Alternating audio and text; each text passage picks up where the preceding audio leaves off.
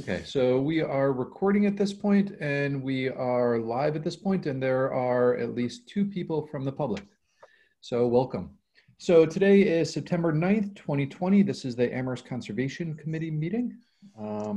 And so starting off with comments for me, the only comments that I have is really for you, Dave, and just a kudos, or maybe Aaron, that if you could pass it on to Brad and Tyler. I like the signs that they've been putting up, and particularly the little maps that they've been putting up around town. I think that those look really nice. Hopefully they stay well for a while, but those are nice touches.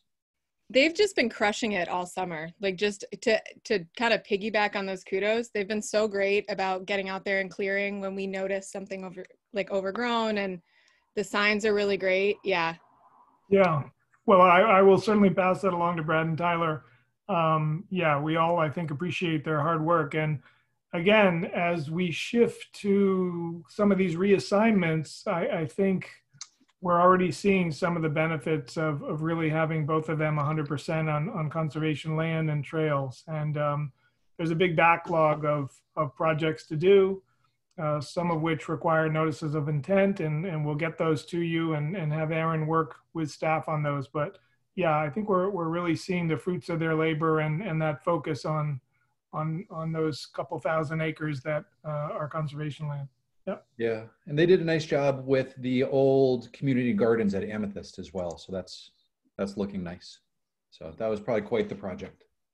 It was, yeah. And we actually, honestly, I'm not sure if any of the comments were directed to the commission, but we got some mixed reviews on that work. And I did do some explaining just about how we maintain early successional habitat, and folks rightfully are concerned about pollinator habitat and monarch butterfly habitat.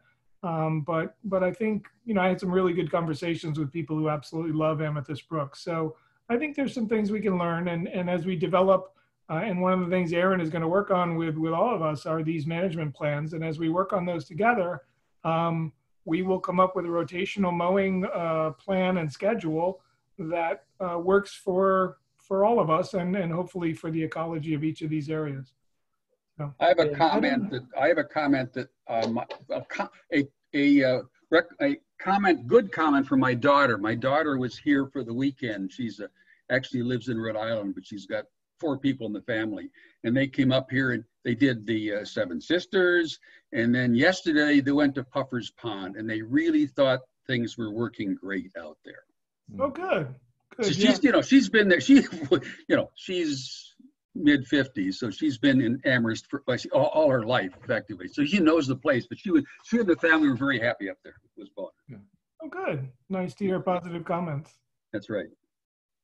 Okay, so that's it for me. So Dave, you're next on the agenda. So what would you like to chat about? I want to leave most of the time. I know Aaron has a lot of updates for you, but why don't I start with Buffers Pond? So in short, at Buffers, we're continuing to have a presence there through the 20th of September.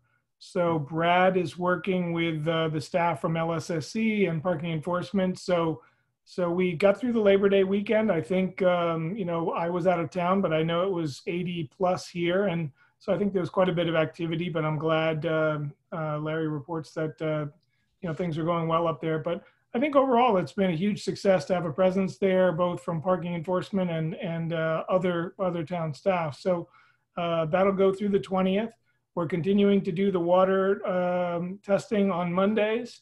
The pond has been kind of off and on with the E. coli levels. So this week, lacking any significant rain, it was fine.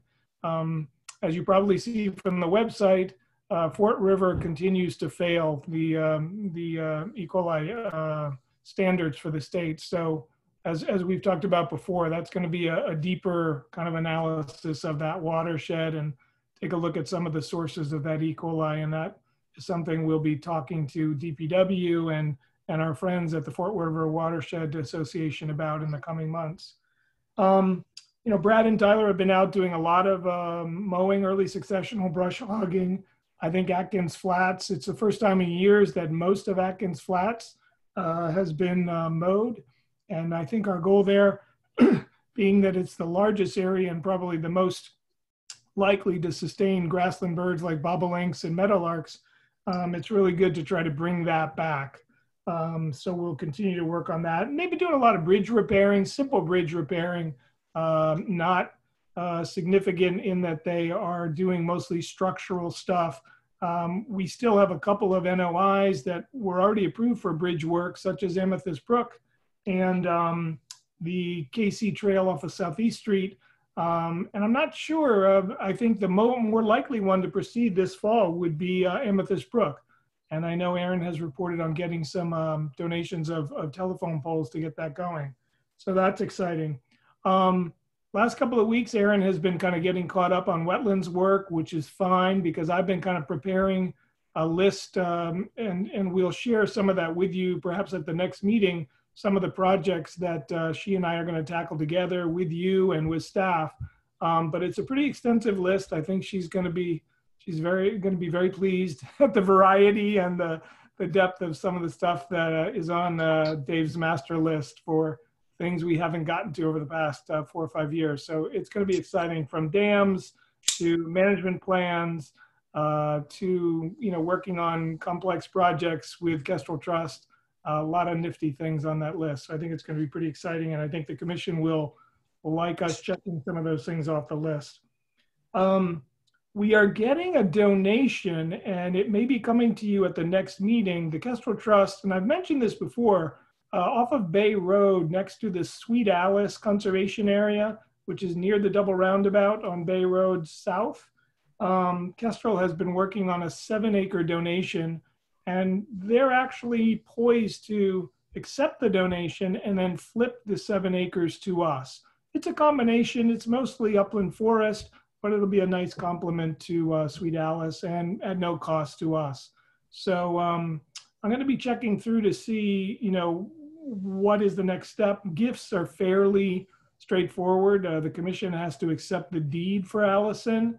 There's no money changing hands, so there's no town council vote that is needed. So we'll have more on that at the next meeting, but we'll have some maps for you in advance of the next meeting. And then lastly, CPA projects. I know CPA representation for the commission is on the agenda tonight. I think we talked about this at a previous meeting, but the CPA committee has decided to move up their deadline. So they would like proposals in October instead of December. And this will help in the overall budget process that, with the town council that they've been establishing over the last 2 years since we changed our form of government. But it does mean that we need to have our act together a couple months before normal. I will tell you this, I don't have any land acquisition projects on the horizon. I think we just finished up Keat Haskins. We've got work to do at Zala. And if Hickory Ridge comes through, which I think it will be, our collective plate is going to be quite full in 2021. So, and there's really nothing, urgent in terms of threat to any property that I'm aware of. That can change. So in all likelihood, I won't recommend an acquisition project, but I may recommend through you, the CPAC committee, some additional funds for trails, parking areas, trail improvements, signage, things like that, because there's a huge backlog on that. So I think I'll stop there. That's kind of a smattering of what's going on out there in the project world. There's lots more going on with Brad and Tyler, but we'll have more on that coming up. I think the other thing, and I'm not sure if Aaron has arranged this yet, but we recently talked about having Beth Wilson from DPW come and do a presentation for you on update on the Faring Brook project. And I'm not sure if that's on your schedule yet, but it'd be really good to have just an informal discussion on where that project stands. That'd be great. And Dave, any additional insights that you have about Hickory Ridge? I heard you say that everything still looks good, but anything more specific or not really? Not really. A lot of the work is falling to the owner and the owner's partners in this project. And it's really just kind of a waiting game for us to get the green light to say they're ready to close. We have all the town meeting votes, town council votes. We have all of the votes from the commission, from the CPAC. So as far as I know, we're ready to go. They just need to say, give us the green light. They're working with a solar developer, so that hasn't changed in the project. They're addressing some of the 21E issues on the property, which was a prerequisite of our acquisition. So that's a good sign. They're continuing to mow the course. If you've driven by there, they have not let it go completely to seed, if you will. I will say this, you know, and I think as Aaron gets kind of up to speed on a number of projects that I have on our kind of master list, it's probably not too soon to start thinking about how we're going to pull together a master plan and a master planning process for the property. Almost weekly, I get inquiries from people expressing their interest in wanting to be part of the visioning for that property. So we have abutters, we have people from the agricultural community, we have the Fort River Watershed Association, we have the Connecticut River Conservancy, we have the Kestrel Trust, and lots of other people who want to be part of that process. So I think it's going to be a complex process, particularly in light of COVID. But I think, you know, we're going to need to get that underway probably late this fall or in the winter, so that we can spend 21 really planning that out. Excellent. Dave, has everything cleared through the state on that? And is it all set for them to begin building and getting money from there? Has everything cleared? Well, the solar project The solar project is what's involved. If the solar project doesn't go, it's not going to work. So is everything approved and through the state so they can begin construction? Yeah, my understanding is they have gotten most of their okays from the Smart Energy Program. The Natural Heritage Program is poised to move the project forward. So there's not a lot of impediments to them moving forward at this point. I would not see construction of the solar any earlier than fall of 21, perhaps even 22. Yeah. Okay. So I see that Tom has his hand up. So Tom, you should be able to speak now. So I don't know if you have a question on this or maybe you have some additional insights. Yeah. So for the record, Tom Reedy, attorney with Bacon Wilson. Hey, Dave. Hey, everybody. So I just wanted to help Dave out a little bit. I represent the landowner, so I'm happy to answer give an update, answer any questions relative to Hickory. We are in the process of going through we had a phase 1 21E done, a limited phase 2, some subsurface investigations, turned up some hot spots, a couple of hot spots. I believe we're going to have, there's a 500-gallon underground storage tank that needs to be removed. I think that's probably going to get removed this week. And there was a diesel spill that leaked into the 9th fairway that we've got to just pick up some dirt and dispose of it properly. And we're working through a licensed site professional for that. We have cleaned out, I think the clubhouse is all cleaned out. That equipment barn area is all cleaned out as well. And that's what's allowing us to do these environmental investigations and ultimately clean up. As far as state approval for the solar facility goes, we've received all local. We may need to come back for an additional approval for modification. I don't think it's going to happen. As we're working through the final solar design, we have not received what's called an SOQ, a Statement of Qualifications from the Department of Energy Resources, which is really the green light to build a solar array. So all industry knowledge is December maybe. And so what happened, to give you a little bit more information, is Eversource West and Eversource East are merging their territories for solar purposes. And so the Department of Public Utilities, DPU, needs to weigh in. And so it's just a slower process. But a lot in the solar industry, understanding the priority that this has been given across the state, are really pushing for that process to be bifurcated so that those who are in the wait list, like this project, would get the SOQ sooner rather than later. And once everything is lining up so that this conveyance happens, you know, I know, Dave, we were targeting October. I don't know that that's the date. It may be November, because we obviously want to clean up the land also, you know, make sure that it's clean, and that's what we're starting now. So everything's moving forward as Dave suggested, and you know, we're hopeful to be able to convey it to the town sooner rather than later. Thanks, Tom. I'm sorry I hadn't seen you on the attendee list, but No problem. Snuck right in there. One question, Tom. When you said December, when is the project? When is construction going to be, and when are they issuing NTP for the project? Yeah, so SOQ will probably happen Q4 of this year. So we're saying December 2020, maybe not till March, first quarter of next year. I've seen some numbers that show it's going to start in August of next year, you know, July, August of next year. So I think that's probably the earlier date, Right. June, July, August, depending where everything shakes Well, out. I wasn't too far off.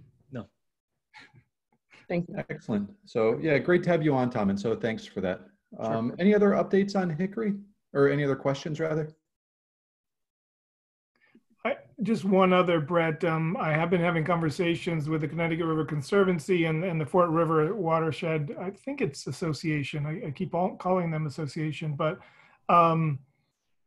we are kind of, at least on that front, on the ecological restoration, looking forward to see if there are federal and or state, I think more likely federal programs that might help us with some of that restoration. So the applicant will be required to restore about 18 acres of the riverfront, but there's a lot more to be restored. So we're looking forward, and Connecticut River Watershed, or Connecticut River Conservancy, has done quite a bit of work getting federal grants for other projects in the valley.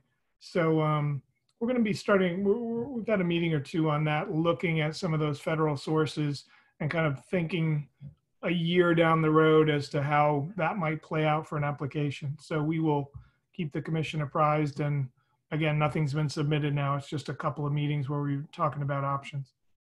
Fantastic. Great. Thank you, Dave. Any other questions or comments?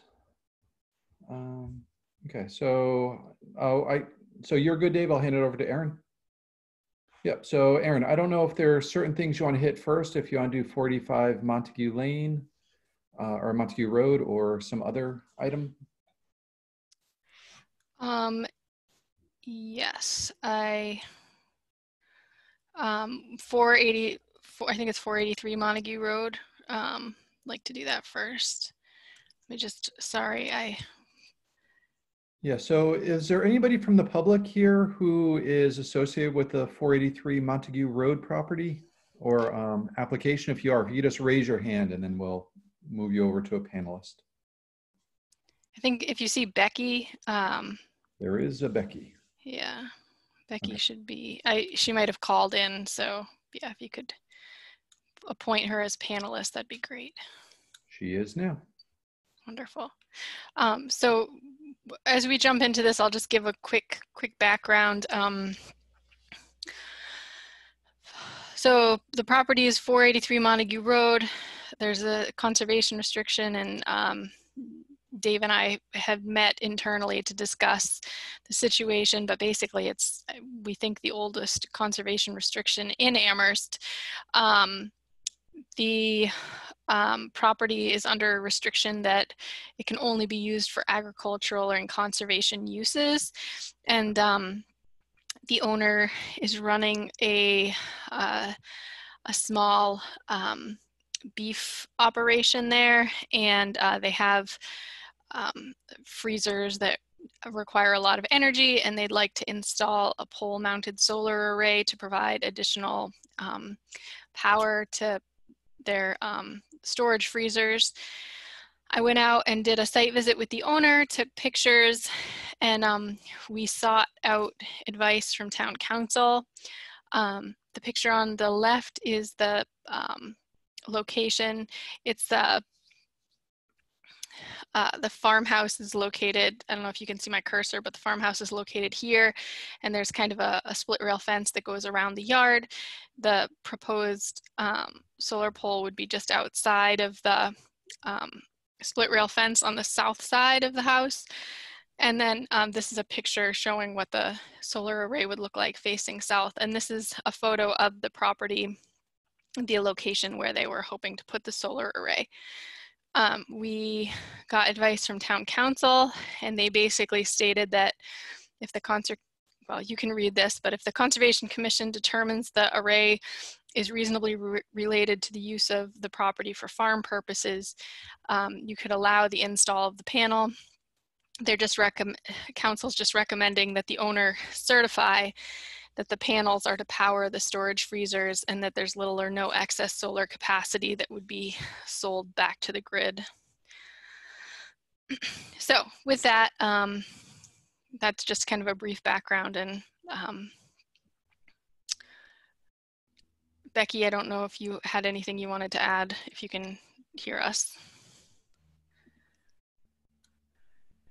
Yeah, I am trying to unmute Becky, but for some reason it doesn't work. Maybe she has to do it. Yeah, if she's called in, she might not be able to. So just in case she's not, oh, there she goes. Can you hear me? Yes. We can hear you now. Maybe you're toggling Okay. at the same time. Okay, my husband Joe is here too, and he's the one who's mainly involved with this project, but it's definitely for farm use. It will not produce any extra power, and any other questions about it should go to him. He's right here. Okay. So, yeah, I think everything that's said has been accurate. We sized the number of panels to pretty much match what we're using for power, so it would we wouldn't have to run a generator if there were an outage or something, and we'd save a bit on our power bill every month too. So it's pretty small scale and designed to be kind of low impact and just get as much sun as possible. So fairly straightforward, I think. I hope. Yeah. So do you have any plans in case you decide to take the freezers offline, or, you know, for some reason your power usage goes lower than expected? Would you be taking the panels down? Or I'm just wondering about sort of long-term and sort of sunsetting the system. Yeah, I think it's unlikely. This is secondhand because I'm not a solar expert, but I talked to you know, the person we'd like to hire to install the system, and he said nowadays it's difficult. The power companies don't even want to buy your power, so I don't think it's really an option that we're going to. So it would just go unused, or it would just charge the storage batteries. You know, we wouldn't use as much of it, but there's no. I don't think there'd be any need to take the panels down. But I don't think there's also any plans to sell back to the power company either. It's sized to meet our needs here on the homestead. Yeah, and to me, I mean, that all sounds great. I mean, just given the direction that we were given from our lawyer. So as long as it's still being used for farm purposes, I think we're good. If you know, if that does change, then you know, it would be good for you guys to kind of come back and visit with us, in my opinion. Yeah, I've got a question. So how big is and perhaps it was covered, how big is the array? What's the size we're looking to install? I don't know the dimensions, but it's 20 panels, I've been told. But do you know how many kW it is? Like how big? Yes, 7 kilowatts was the approximate. Okay. Kilowatts. So it's really small. Any reason why you decided to do like a ground mount system like this as opposed to like putting it on your roof?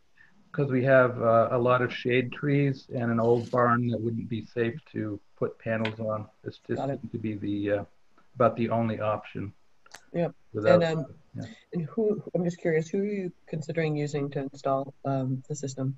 Been talking to the solar store in Greenfield. I've known the owner for years, and feel very confident in him. He's a good, honest guy. John Ward is his name, and his wife is Claire. I forget her last name, but the solar store in Greenfield is the company. Okay. Brett, could I weigh in with a couple of other? Please, Dave. So first of all, I think, you know, Aaron and I have reviewed this. We've talked with Sharon Everett, our town attorney, and you can see her email there. I think I certainly feel confident recommending this be approved by the commission, and I'd like to, you know, go on record as saying that. I think the commission should take a vote on this. I think the applicants, we should get something in writing. It could be a very simple letter, you know, dated this week, that they certify that the, you know, that the power is for agricultural purposes. I think what we want to do is have something follow and be amended to or added to the conservation restriction so that that follows through to future owners, which is important. We often think about these things as today, but you know, we all move on one way or the other in the future, and the property will change hands. So I think it's important to really kind of certify that today, this is what this is for, and the commission is only approving this for this purpose. Just to round out for the commission, this is a very unique conservation restriction. As Aaron said, it certainly is quite old. I think it's what, mid 80s? 70s. 70, maybe 76, I can't remember. But back then, and this predates me doing conservation, being involved in conservation restrictions. Unfortunately, the conservation restriction covers the entire property. So there's no exclusion for the house. There's no exclusion for the farmstead. So it does put the owners at a significant disadvantage. And I know for the previous owners on some of their requests. And it's challenging. We've learned a lot in the last 25 years about how to write conservation restrictions, particularly for farm properties, so that you allow some flexibility for the owners now and in the future to continue to farm. So I think this is a reasonable request. I would like to have something on the record, a vote on the record, and then something in the files so that future commissions and future owners of the property and staff know that this was approved for this reason. And if you so move forward on this in 2020. So happy to answer questions, but it's a unique, it's kind of a homegrown APR, if you will, before there were APRs. So. Yeah. And Dave, do you think we need something more than what's in the email that's on the screen right now? I would love a signed letter. I think it'd be really nice. There is a letter. Sorry, I did send a letter, and it was about it being used for farm purposes. It was Right. from a few weeks ago. Great. So is that good enough? If we have that, that's super. I might have missed that. I'm sorry, Becky. I appreciate your saying that it would be helpful to get approval quickly.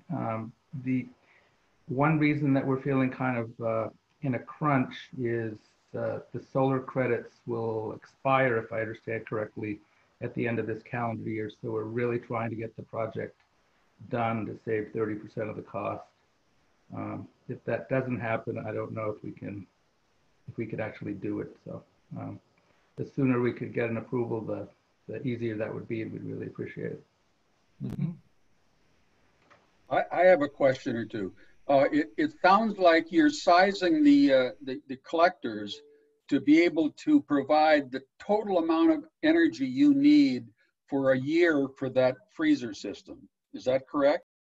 Yeah, it's it's not broken out for, but it's approximately sized to be our power use per year. And again, I'm going by what John Ward told me 20 panels would give me, but. Yeah, my question goes on because in fact what you're doing is having storage online, and so you're figuring out what the integrated use is going to be, and you've got enough storage to accommodate that. One of the reasons I'm asking this is I have somewhat concern about what the town lawyer said about you can't sell back to the grid. The issue is the net thing in your case. Now I don't have any problems with the idea of putting in storage and so forth. But I also will go on to say, why can't you have enough energy generated to take care of your other farming operations as well. I'm very liberal in the idea of doing it. This is part of my question. I think it just kind of, it worked out as a practical matter fairly well that the amount of power produced by one rack with 20 panels pretty much matched the amount of power we consumed. So I don't know if we'll always eliminate a power bill, but we'll greatly reduce it for most of the year. Yeah, but you're talking about integrating it because the sun doesn't shine at night. So you're relying on the fact you're going to have size enough so that you've got an integration in the inverters and storage capacity that you don't have to get any outside energy. Yeah, no, that's not how it works out in Massachusetts. It's by very nature of the fact that you're connected to the grid, you will be exporting to the grid. It's just going to balance out the load of your home. But I do have a question. Lawrence's earlier point, I don't know how big your facility is, but just, that 7 kW is quite small, especially if you actually do have, I don't know how many freezers you have, but anything that has sort of intense load like that, that's actually a pretty small system, something that just a plain household would use. I agree. So if you're going to do it, I'm also very much in favor, but you might want to look at that size again. Yeah, and you're saying two things. They're saying they're not going to interconnect. They're going to use local storage. I have PV. The utility stores my energy. That's fine. There will be a probably a lithium-ion battery. I don't know what you got, battery array, but lithium-ion batteries to store the surplus, and those will power an inverter when it's dark or something. I don't have the specs on the final system in terms of the battery size, but probably in case there's like a major outage, we'll probably have a generator that could charge those batteries if necessary, if they were covered with snow or something. But the goal here was never to sell a lot of power back to the utility. It was just to get a little more sustainable and a little more resilient here on the homestead and not lose thousands of dollars worth of beef. So that's the reason for it. Again, both Laura and I are supportive of this. And my concern was the way the town lawyers said you couldn't interconnect potentially. And that's what I was concerned about, because I thought that was unnecessary to say that in the town lawyer's statement. Yeah, so I'm not hearing any problems from what people are saying. Some additional ideas, which I think are fine. Mm-hmm. Any other comments from other commissioners or commissioners who've already commented? Anybody from the public have any comments? You can just raise your hand. Okay, so not hearing anything. So I think that there's two steps that we need at this point. So we have that letter. Is that a signed letter, Aaron? Oh yeah, it is signed there. Yes. I mean, it would be nice just to reiterate that that's not going to be sold back to the system, just so that we, a little bit more explicitly,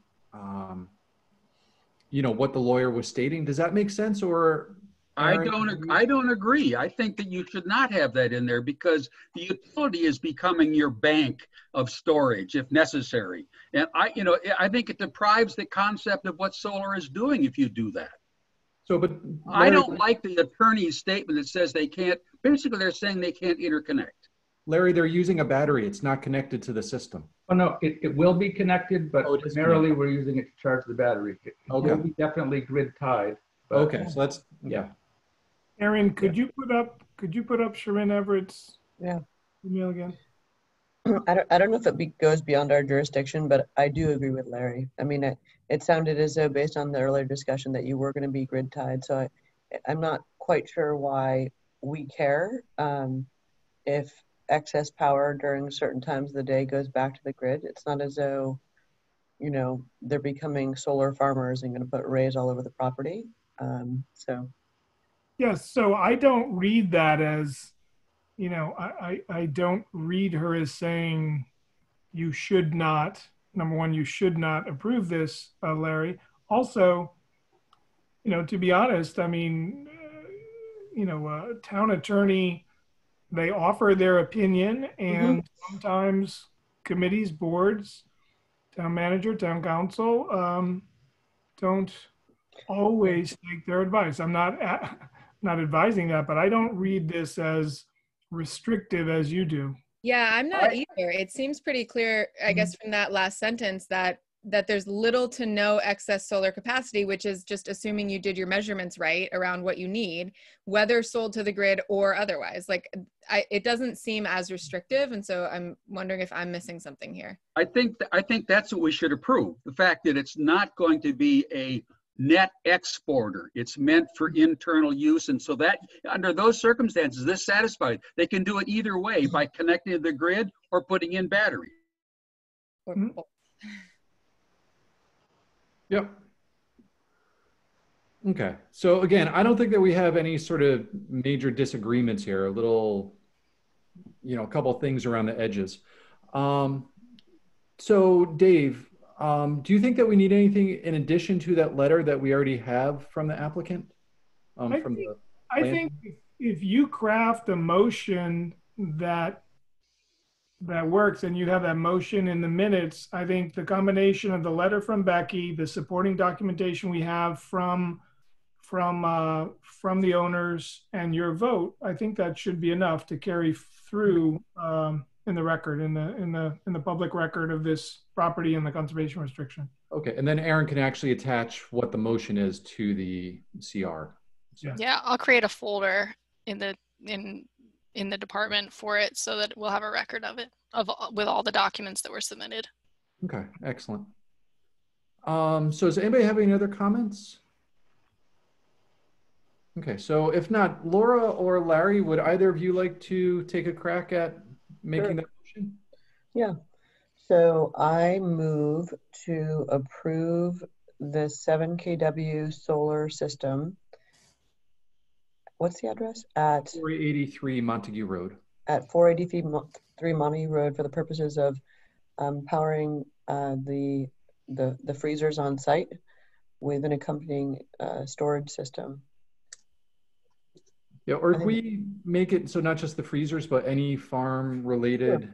Sure. The way I would make the motion is we approve the application to provide solar farming purposes on their farm. Well, I don't know if I'd have to go any farther than that. I mean, we approve the idea of doing solar for farm purposes, and I wouldn't put any kilowatt size in it or anything, because that, you know, what if they get bigger in their business? They want to put in more freezers. Well, actually, Larry, I would disagree. I think we have to review the size system that they're going to put in. They would need to come back to you. Yeah, and that's not to say we'd be prohibitive, but I do think you got to review the size. So, okay, so I move to approve the 7 kW solar array for agricultural uses at 480 Montague Road. 483 Montague Road. I think that's it. Seconded. Okay, excellent. So we'll go around for a voice vote. So Leroy, you're top of the list today. Aye. Laura? Aye. Aye. Larry? Aye. Jen? Aye. Anna? Aye. And aye from me as well. So Joe and Becky, I think that we are in good shape. If there's any additional documentation that you need or that we need, Aaron will be in touch. So Aaron, do you have any final housekeeping tips? I guess I have one question. We'll be meeting with the people from the solar store very soon after this. They'll be pleased that it's been approved. What would I need to show them? Just the minute will be available online shortly, I imagine. Joe, I can provide you guys with a letter that basically states that on this day that the commission made a motion to approve the system, install of the solar system. Okay. That's perfect. Thank you very much. Thank you very much. Okay. Yeah, so thank you both. And yeah, the old CRs are definitely a little complicated. New ones are definitely a lot. But thank you. And good luck. Okay. All right, thank you. Okay, so I have 7:42. So just to let people know that our 7:30 is going to be continued. But do we want to go and do the 7:20 at this point, Aaron? That's the Mill River? Or... Yeah, I think that should be, if we could maybe keep it to, 5 or 10 minutes and try to just get a quick update from Meryl, who should be on the call. I'm sharing, so I can't see her, but if somebody could go on and see if Meryl is on as a participant and add her as a panelist. She just had a quick update for us as far as the program. I think she is proposing to maybe do it in the spring instead because outside approvals are taking too long. So. Okay, and yeah, she is a panelist, and I think you can speak at this point, Meryl. And so if you just wouldn't mind introducing yourself real quick and just giving a really brief recap. I think we're mostly familiar, but in case there's some folks who are not. Okay, sure. Yes, my name is Meryl Maselli, and my hope was to open an early childhood nature-based parent and child or caregiver and child program this fall. But I don't have the exemption from needing a license from EEC, so that's sort of on hold. But I hope that maybe that can happen in the spring. That's the briefest summary. Okay, thank you. I know that one of the comments I had for you, Marilyn, I don't know if I saw a response to and what you submitted was related to access to the program, particularly for people of lower economic means, financial means. Yeah, that was a really great question and just helpful for me to think about.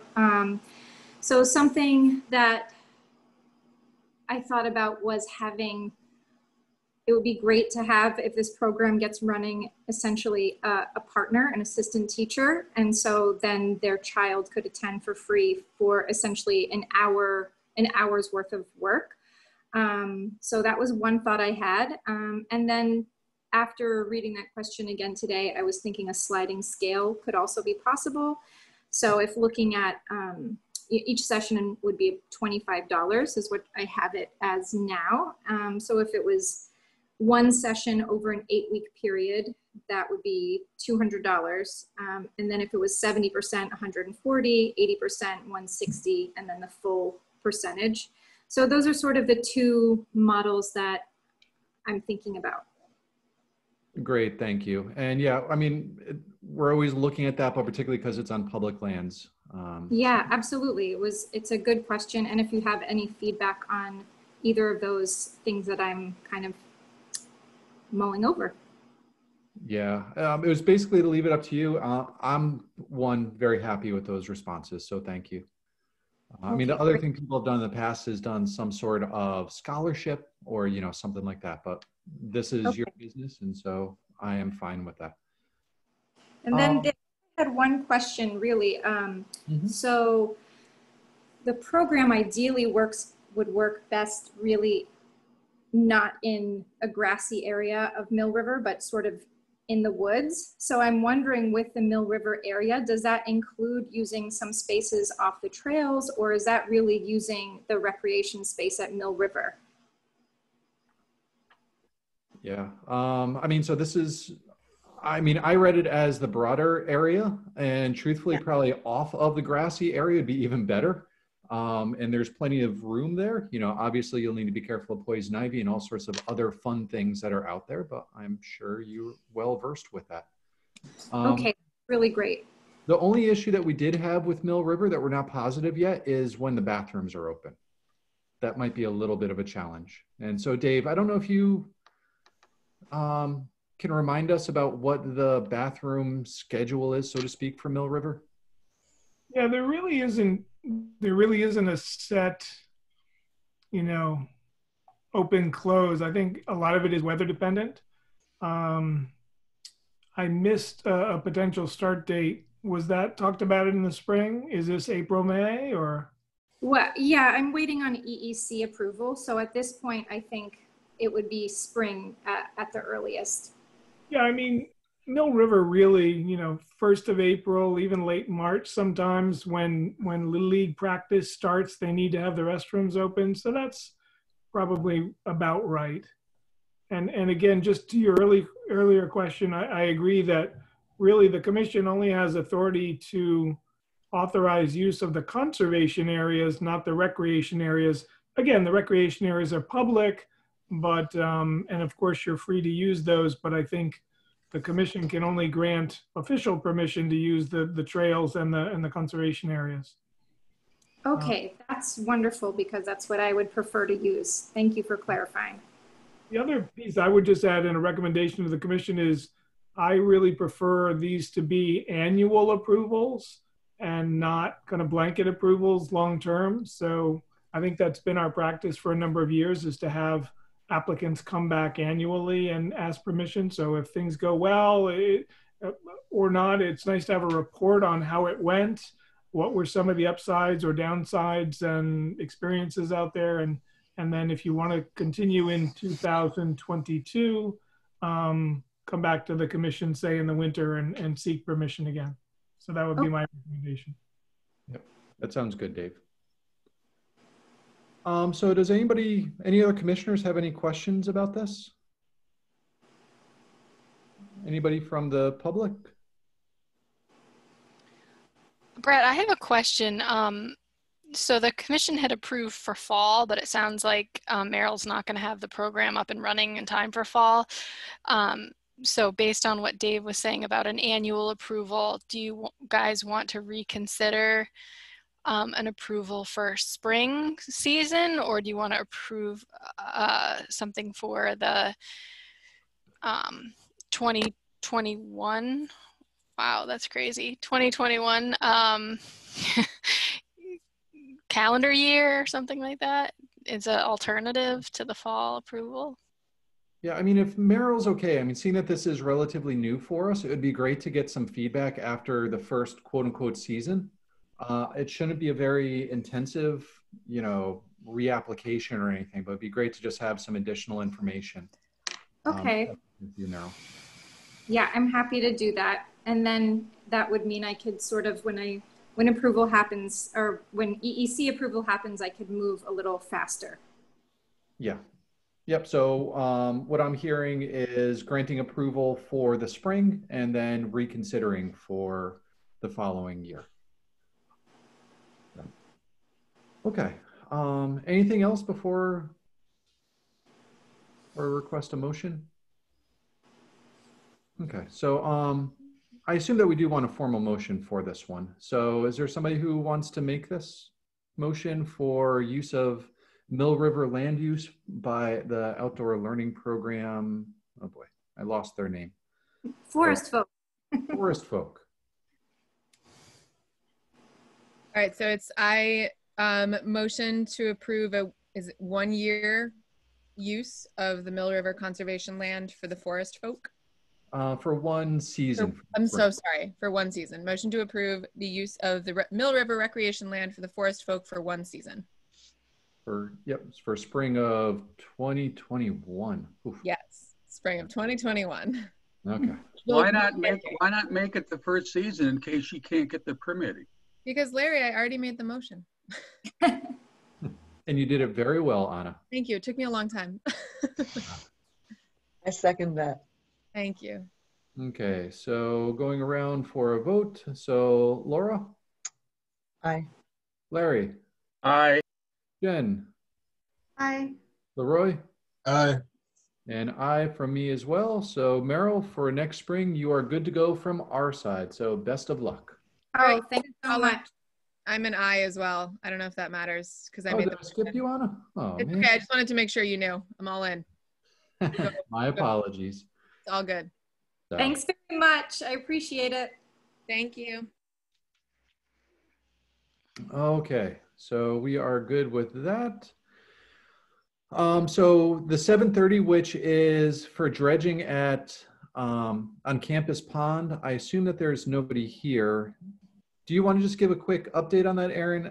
I assume that they're just behind on paperwork and other issues. Yeah, so for dredging projects, there's just a number of approvals that and permits that are required, and they're still in the process of having their 401 permit reviewed and approved in Boston. So that's why they're not doing this, because they're doing their due diligence. It's just the permit reviews are taking a long time. So they have requested at least 1 month to continue the public hearing. Okay, so do we have a date and time we want to put this off to? So I have October 8th at 7:30. Okay, sounds good. So looking for a motion for continuation to October 8th at 7:30. I motion to move this to, or sorry, the word that I'm looking for. Continue. So move. I motion to continue this until October 8th at 7:30 p.m. Excellent. Looking for a second. Second. Thank you, Laura. So voice vote, Laura? Aye. Larry? Aye. Anna this time. Aye. Thank you. Jen? Aye. Leroy? Aye. And aye from me as well. So we are good on that one. Okay, so moving on to our 7:35, which is a continuation for the power poles being replaced by Eversource. So do we have people who are here to present on this? If you do, just raise your hand and we can make you a panelist. Okay, so Jonathan, Mary, oh, let's see, Stephen, and one more. Oh.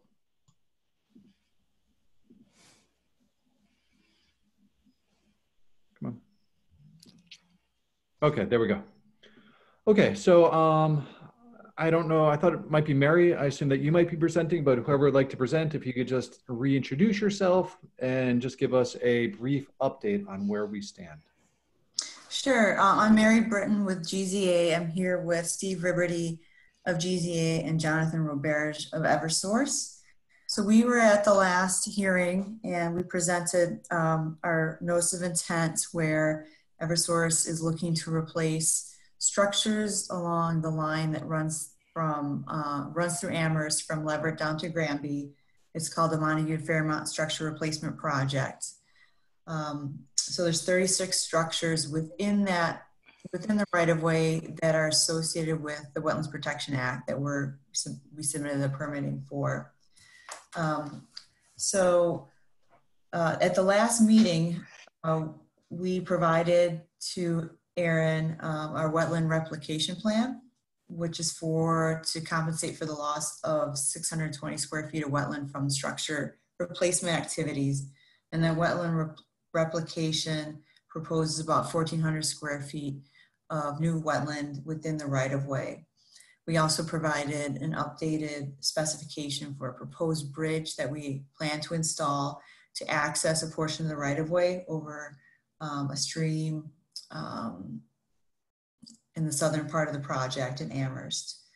And then recently we provided to Aaron a response to comments that we received from Mass DEP, as well as some comments that came up at the last meeting.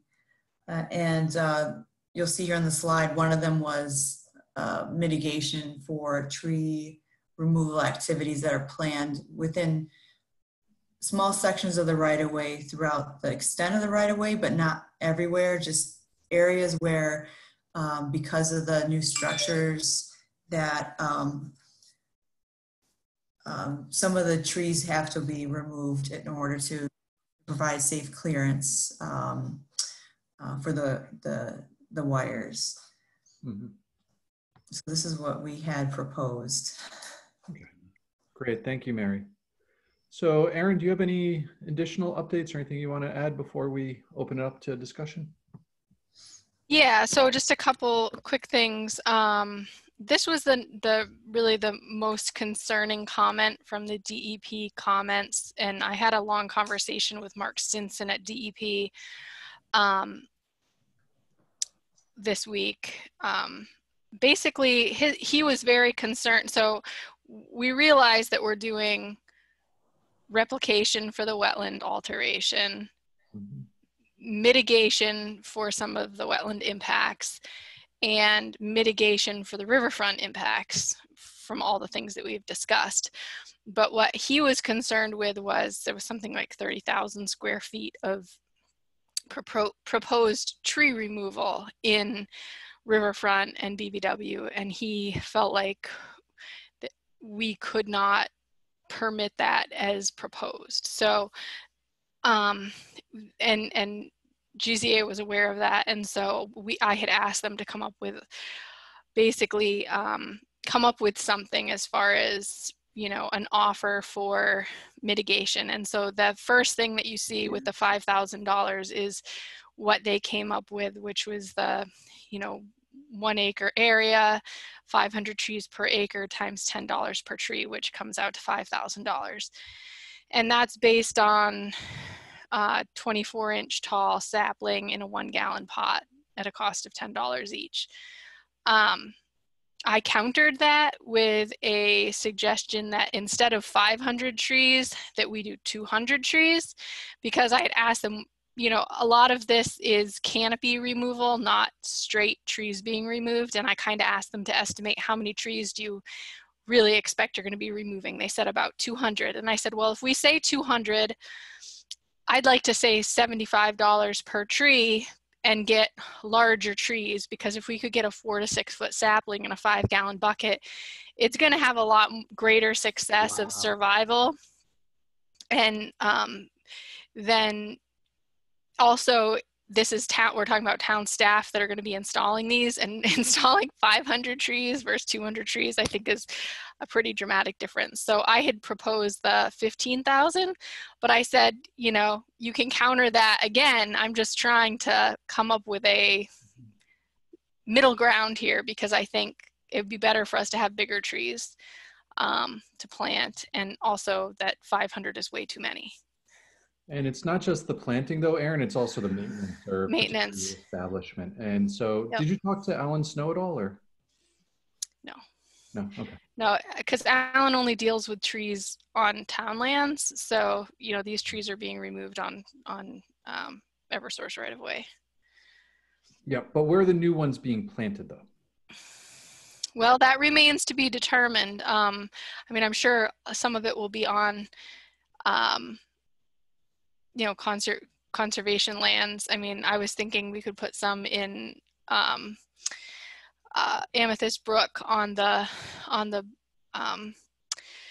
Amethyst, the banks of the Amethyst, where there's such severe erosion. Putting a couple along that area might not be a bad idea. Potentially near Puffer's Pond, but you know, that's something that we have to discuss, the best placement for those trees.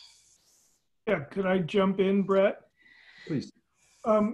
Yeah, I certainly support this idea. I think, and Erin and I briefly talked about it earlier this afternoon, I think the idea, as I understand it, is really to kind of, if you will, bank these 200 trees, or the equivalent $15,000, and then come up with areas, like Erin said, there are areas that are eroding banks.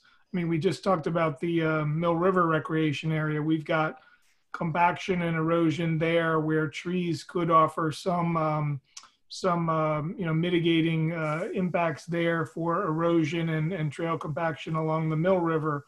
There's along, you know, places on Puffer's Pond where banks are falling in, caving in, and likewise at Amethyst Brook. I certainly, you know, 200 trees is a lot for town staff to plant. So I certainly don't want to make a commitment that they would all be planted at once.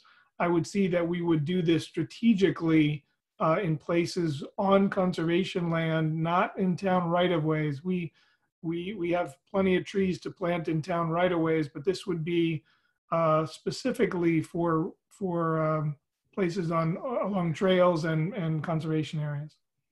Yeah, and the more that they were directly improving existing water resources would make sense as well. Excellent. Yep. Yep. So that's one item for discussion and consideration between Eversource and the Commission. And then I just have a sort of a running list of conditions. We did receive correspondence from Natural Heritage Endangered Species Program, which I believe I uploaded to your packets. And they have a very specific list of phased requirements for Eversource in terms of putting together plans and you know, how the time of year restrictions and things like that for some of the work that they're doing. So I would recommend that be included in the order of conditions. And then we had discussed having an environmental monitor be present for stream crossing installation, wetland replication installation, alteration of wetland and riverfront areas, and also natural heritage areas, which they may have to have anyways. That we require additional erosion controls beyond sort of the standard that a contractor might install for protection of the stream for the installation of the permanent stream crossing location. This one's really important, that for the area of wetland replication, that there needs to be a condition in the order of conditions and in the certificate of compliance that that area can't be altered in perpetuity. That's pretty standard for any area that's designed to replicate wetlands that are altered. And DEP also recommended that we include a special condition that outlines all off-site mitigation that's being completed. That way it's tied to this order of conditions. And there are still some outstanding permits that Eversource is waiting for, a MEPA determination and CMP from Natural Heritage. And so just a generic condition, which we typically include anyways, but just that states all state, local, federal permits that are required for the project must be received in hand prior to the start of work, and all associated conditions must be followed. I think that's basically my running list, but I'll stop there. Excellent, thank you, Erin. So does the applicant or their representative have any feedback on the counter proposal and number of trees? Is that acceptable? Yes. Yeah, Jonathan here. Yeah, we went over that, and that seems reasonable. Okay. So yeah, thank you for that. Excellent, thank you. Okay, so commissioners, any comments or questions you have? It feels like most of the loose ends have been tied up at this point. I will say, if I could just add on the one comment about the replication area that's within right-of-way and protecting it in perpetuity. I can't put like a conservation restriction on our easement. You know, Eversource relies on its easements, you know, to provide electric transmission and reliable power out there. And I wouldn't feel comfortable putting a conservation restriction on Eversource's easement to use their right of way. So as far as the language about in perpetuity in that wetland replication area, you know, we could certainly put up signs or boulders or something to protect the area so that it wouldn't be impacted, hopefully during, you know, the use and maintenance of the line. But should something change and it needs, you know, the line needed to be altered, the Eversource needs its flexibility within its easement to continue its operation. And the wetland, of course, would still have protection under the Wetland Protection Act, and would be, of course, protected by, you know, if it was ever to be impacted, mitigation and under the Amherst bylaw, you know, for compensation for that, just like any other wetland would be. I can't authorize a conservation restriction within our easement. So I wasn't suggesting a conservation restriction that would be recorded on anything. It would just be an ongoing condition in the certificate of compliance. as far as my knowledge of Wetland Protection Act goes, if you're creating a replication area, it's required that that replication area not be altered in perpetuity, because you're altering a wetland, you're permanently altering wetland, and you're creating replication to compensate for that loss. And so you can't then say, well, we're going to fill it again and compensate somewhere else. I mean, I hear what you're saying, and I totally understand. It's just that my recommendation would be, if you don't want it on the right-of-way because you're concerned it's going to impair your use of the right-of-way, then it should be created somewhere else, off right-of-way. I concur there. We can find another place for it. That would be ideal. Okay.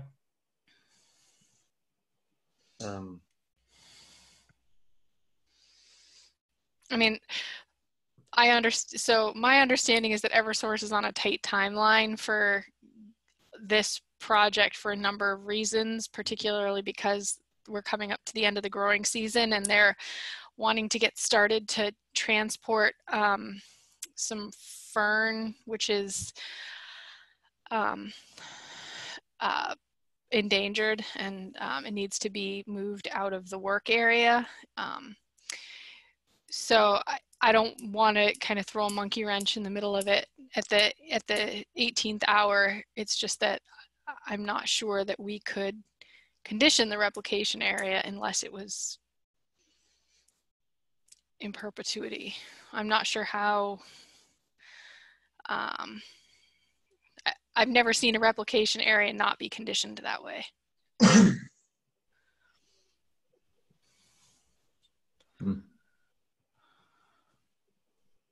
Yeah, I mean, I obviously have no idea on this one. I don't know if any other commissioners have any ideas, or I don't know if this is something that we'll have to seek.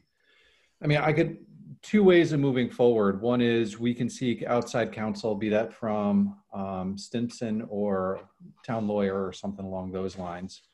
Or I don't know if Eversource wants to make if they have something else in their back pocket about different area. It's a really nice place to do replication. It seemed like it was going to be very easy. There's some endangered plants there, so it's nice from that perspective.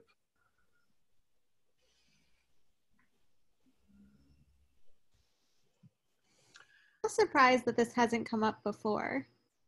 From the Eversource angle, have you guys ever, I mean, it seems like you would have done replications in your right-of-ways before, or do you usually try to stay out of your right-of-ways for replications?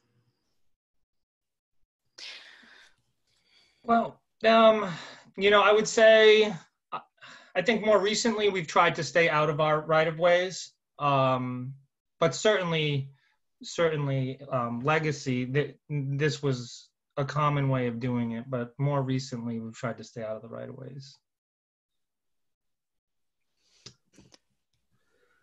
Okay, so, I mean, anything else? I mean, I think we're at kind of an impasse besides what I was suggesting, unfortunately.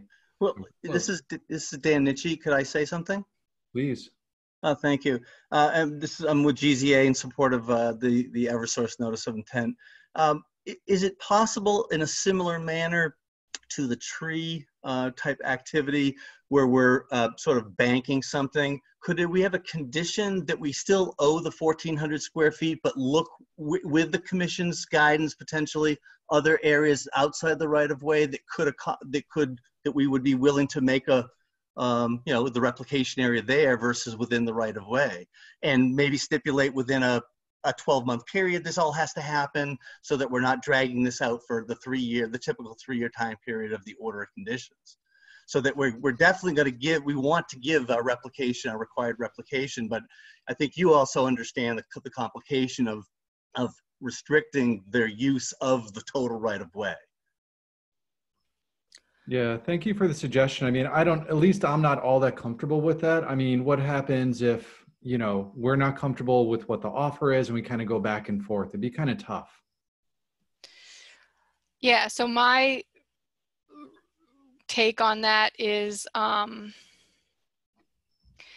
that it would have to be reviewed and approved by the board prior to being done. And if it was off-site mitigation, that it would need to be outlined in the order. So that might require an amendment to the permit once it's finally approved. And then the other thing is that it would, need to be approved prior to the start of work as well. Well, I understand that part. We shouldn't need to amend it, I would think, if the condition is that we're required to find, or at least one vision I'm having here is trying to find at least 2 options for you folks to look at. We'd have Erin come look. If you guys are in agreement, you saw our first plan of this replication area. You liked it right from the get-go, so there wasn't a lot of misunderstandings. So we understand what we're putting together, so that we can get sort of a pre-approval of 2 areas, and then we would give you a design for 1 area and give you your 1,400 square feet. I understand your conundrum, or I'm also trying to represent our conundrum with our timing, and we guarantee that we will be giving you a wetland replication area that you can be proud of, because we want to be proud of it too. So that's, I'm just trying to think of the compromise here. I appreciate your indulgence to let us discuss this. Yeah, and I appreciate the idea. And yeah, we're definitely looking for, yeah. Brett, could I jump in? I apologize, I did not see the site nor the plans, but I was kind of following up on, the discussion of the trees. I believe, I'm trying to think back, we have in the past, well, let me stop there. I'm wondering whether there's, I'm sure Eversource has come up with a cost for the replicated wetland.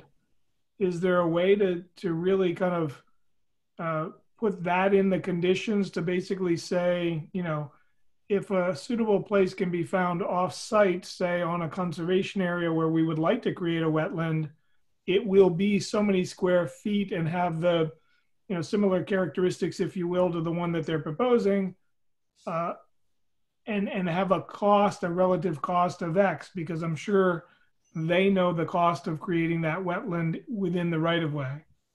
I think we had a similar discussion, if I'm remembering correctly, with the Southeast Street proposal for the mixed-use building on the corner of Southeast Street and College Street.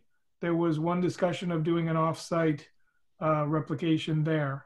So anyway, I was just trying to kind of riff on that idea a little bit. Mm-hmm. That it could be a monetary equivalent if a site isn't found, or what is the cost of creating this wetland, so that can be memorialized in the conditions. And I don't know if Erin's ever seen that before. I've never seen it before. So my only concern is that the DEP stated that any off-site mitigation has to be detailed in the order of conditions. So any location where off-site work is taking place has to be detailed in the order. So could the detail be what we proposed, to say, this is what you have to give us? You have to give us this kind of plant density, this type of a shrub, swamp, whatever details we gave. There's the detail to cover you folks that you. Yeah, I just think that it's got to come back to the board regardless for the board to approve. Right, exactly. Location. For final approval, right? Yeah, right. For secondary review, exactly. Yeah, and I'm not necessarily saying an official amendment. I'm saying it might be a minor administrative change where we approve the amended change to a specific site and put it in writing somehow in the permit, so that it's documented.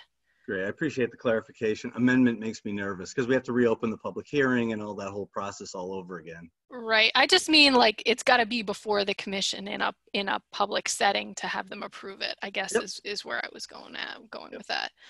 But balancing that secondary review, let's call it a secondary review, against what we're proposing today, because we feel we're obligated to give this kind of a wetland system back based on where our impacts were.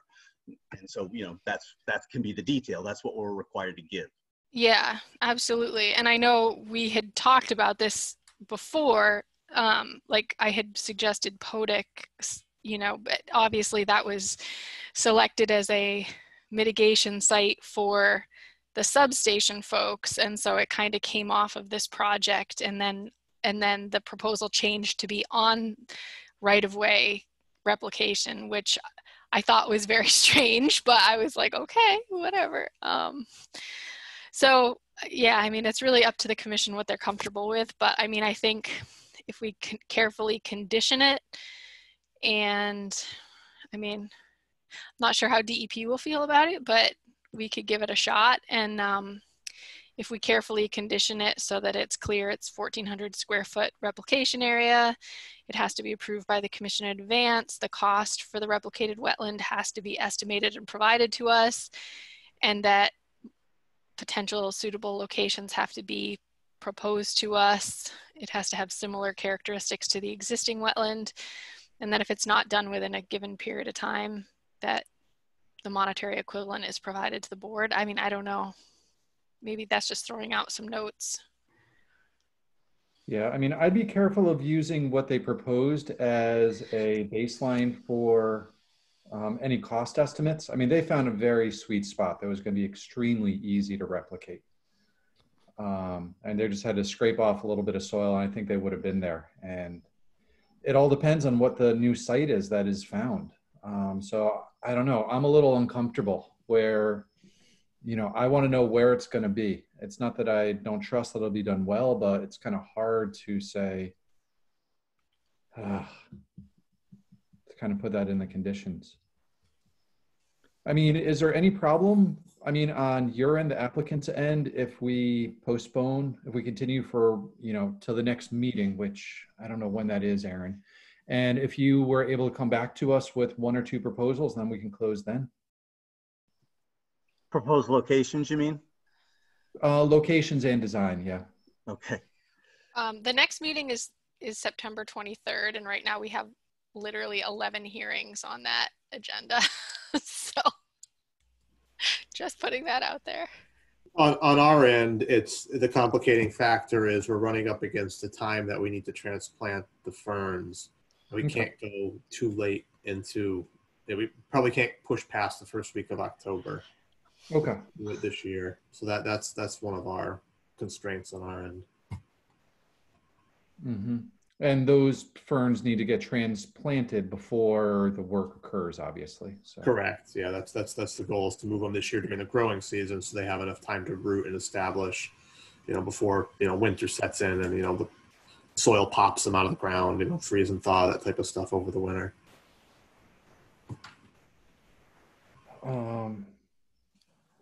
This is a little draconian on my side, but I wonder, you know, given that what we were saying, I mean, my very strong druthers are that we have Eversource and their people replicate a wetland. That's what should happen. If we want to put in some caveat related to cost, I would like that to be for more than the cost of what the wetland would be.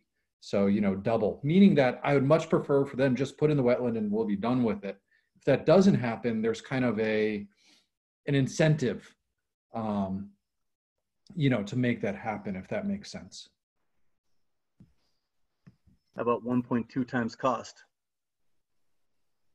So just to throw a number out there, but I appreciate your suggestion. Yeah, I mean, something along those lines. Yeah, I was thinking double, you said 1.2, I'll go 1.5. So I hear what you're saying, because for you folks to pick it up from scratch, it is going to be more effort to get the ball rolling and make that happen. But yeah. Jonathan? Yeah. And again, I mean, what I think all of us want, and I'm pretty certain that it will happen, but I just want a little reassurance that it will happen. That, yeah, we will find a location and we will agree on that location and this will happen. I just want to have a little bit more security to make sure if that doesn't happen, that we have this and we can do everything that we need to. So, but does that mean that we need to come up with not just, can we just say 1.5 times the cost, Aaron, or do we need to come up with a cost?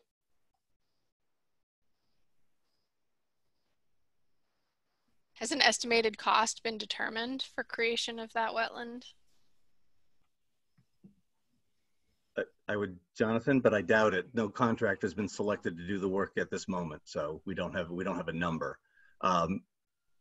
Is that something we can provide within a week? That's we're obligated to give you that number within a week, and then that becomes part of. I don't know. I know what you're saying. I'm trying to make this work for everybody here. Yeah, that's like a sub-condition on a condition. I know. Conditioning myself to death there. Well, and any condition, I mean, this is like a precursor. This is like almost like a pre-construction meeting. That's how it would be conditioned. So all of the requested information would need to be received, and everything would kind of need to be in the works as far as approval of this before any work could start. So just to make that clear, if it was conditioned, that's how it would be done, because we don't want to have it turn into like a runaway train where the work is going on and yet the replication area hasn't been determined yet. Yep. Yeah, I mean, are there some general figures that we can rely on? Not necessarily for this project, because again, this is a specific area and I don't really care about this specific area because I think this one is special. Again, it was very nice. Can I just throw an idea out there? Okay. From the folks who do this, Stephen and Mary, we kind of did something similar before. Ballpark, what do you think something like this would be to create? Do you think it really depends on the site-specific conditions, or do you think you could say between X number of dollars and X number of dollars, this is the general cost of how much it would be to create this? Just trying to ballpark it. Offhand, I don't know a number. I'm not, the one that puts specs together for contractors, but given that this is a very small area and we're not excavating much soil and it's going to be right off of the matted road for the use to construct it, I wouldn't think it's a very expensive endeavor to build this at all. It's probably 2 days of excavator time, a couple of truckloads of material and the plants. So, we could talk to our engineers and get a rough number relatively quickly. I'd estimate. Oh, sorry, Brett. Go ahead. Yeah, I mean, quickly, we either need something tonight, unfortunately, or we postpone, and it might have to. I don't know if we're going to be able to do it to our next meeting. Yeah, I would say that area for that square footage is around $12,000 with plants all installed. So 1.5 times that is $18,000. Jonathan, cut me off at the knees here if you don't like what I'm saying. No, I think you're ballpark for sure. Yeah, I think it's 12 is probably a little on the high side because they're not moving much dirt, but I know you guys have to deal with certain pricing because of being a utility, so it's probably a little higher than most folks would pay. Does it make sense? I don't know, Aaron, what your opinion would be to revisit pairing this with the POTUC mitigation? That's going to be sizable compared to what it's doing, and maybe I don't know, maybe it does make sense to pair the two. Is that an option? I mean that was kind of my recommendation from the start, because the area was so small at the substation that I thought it would be more beneficial there. But I think for tonight, we don't really have enough information to definitively identify a site. I think at this point, I think this is just an idea we could throw out there and say, the estimated cost is $12,000 to construct this wetland, and the commission would require a bond of $18,000 basically to be put in place within, when do you guys expect the work to start? If I may, the bond would only kick in though if we don't perform, meaning don't find you another spot. Exactly. Right. So that's what I was, obviously this is the incentive part that Brett was talking about. Exactly. So So I don't know if we don't have to bond it, but I mean, if we have to bond it if we don't provide the, there. That's exactly what I'm saying. All right. I'm saying if you guys are planning on starting work within a year on the structure replacement, we say this has to be approved within 8 months. And if it's not, $18,000 has to be bonded to the town so that we can hire somebody, an outside source, to construct this wetland somewhere else. That's reasonable. When you say work, Aaron, so obviously the real construction part of this project, which would incur the wetland impacts, will be next year, probably some point after February. We don't know at what point they'll be into Amherst, but late February, March is probably the earliest. But we would be proposing to do the transplantation this fall. Yeah, I'm not talking about getting in the way of your transplantation. No, I'm talking about the work for the structure replacement.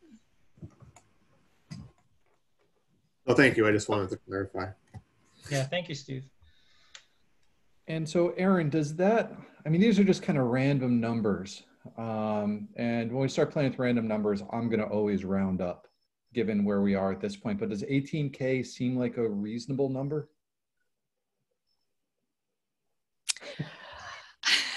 I mean, that's where we are. It's crazy. Yeah. I mean, well, I mean, we could round it up to 20. I mean, I think it gives them an incentive to do it themselves and get it approved by us. I'm with both of you, round up and incentive. I think the goal is if they can find a site and they can do it for cheaper than that, wonderful. If they can't, then this is our insurance policy. So Jackie, this is Mary. Quick question. So if we do condition this like we're discussing and we decide that, yeah, let's go back to POTIC, we can help out there and be part of that and expand the wetland area there, that would still fit the bill, right? It'd be a wetland replication area. I assume you meant me. Yes. Yes, Aaron. Yeah. Aaron. It happens all the time. Oh, what did I call you? Jackie. It's okay. Oh, I'm sorry. It's okay. No, I think if we could work that out, I think that would be wonderful. I think we'd have to work out the details of it, but yes, I think that would be wonderful and reasonable. Yes. From my perspective. Okay. So before I move forward, are there any other outstanding issues, or is this the only one at this point? Well, I think the cost for the trees we've already determined is acceptable. So I think this is the only outstanding. Okay. So I heard Leroy. What about other commissioners? How are other people feeling about the price, about the general approach?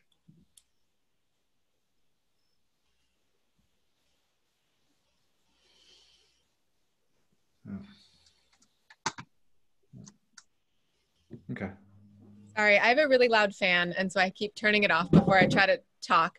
I think that I would agree with Aaron and Leroy's point around making it a little bit higher as that sort of insurance policy. That makes sense to me. I'd be on board. Okay, so 20 works for you, Anna? 20 works for me. They're numbers. So I mean, it's not 50, but I'll allow it. I think it's really very reasonable. The whole approach, and so you're okay. I mean, it kind of accomplishes everyone's goals, and I also think 20,000 is more than enough. Okay, excellent. Brett, could I just confirm something about the POTIC proposal? Aaron, and I might be conflating things. I might be pulling things from recent conversations we've had, but at one point we were talking about the possibility of creating a specific vernal pool targeted at a state listed species. I just want to make sure that's still what we're talking about here and not just a generalized wetland in POTIC somewhere, which is probably 70% wetlands now. Yeah, that's a great question, Dave. The creation of wetland at POTIC we've thrown out a lot of ideas and nothing's really been solidified. So I think we would need to have that reviewed and approved by town staff and the board before anything went forward at POTIC, regardless.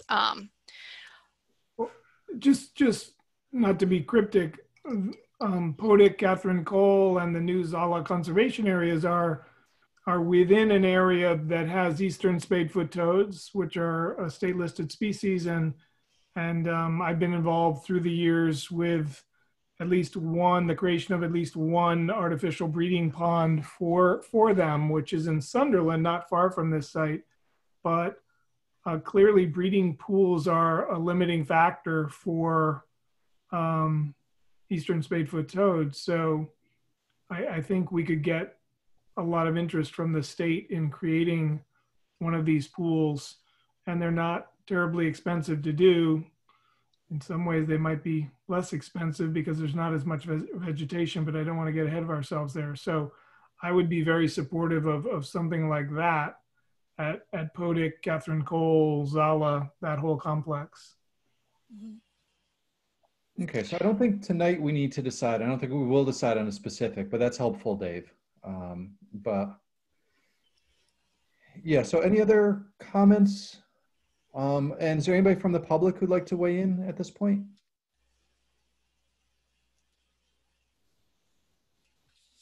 Okay, so yeah, so thanks for moving us in this direction. I think we're good. I know I'm comfortable, and I will wish anybody luck who would love to take a stab at a motion for this. I know Anna's got it in her.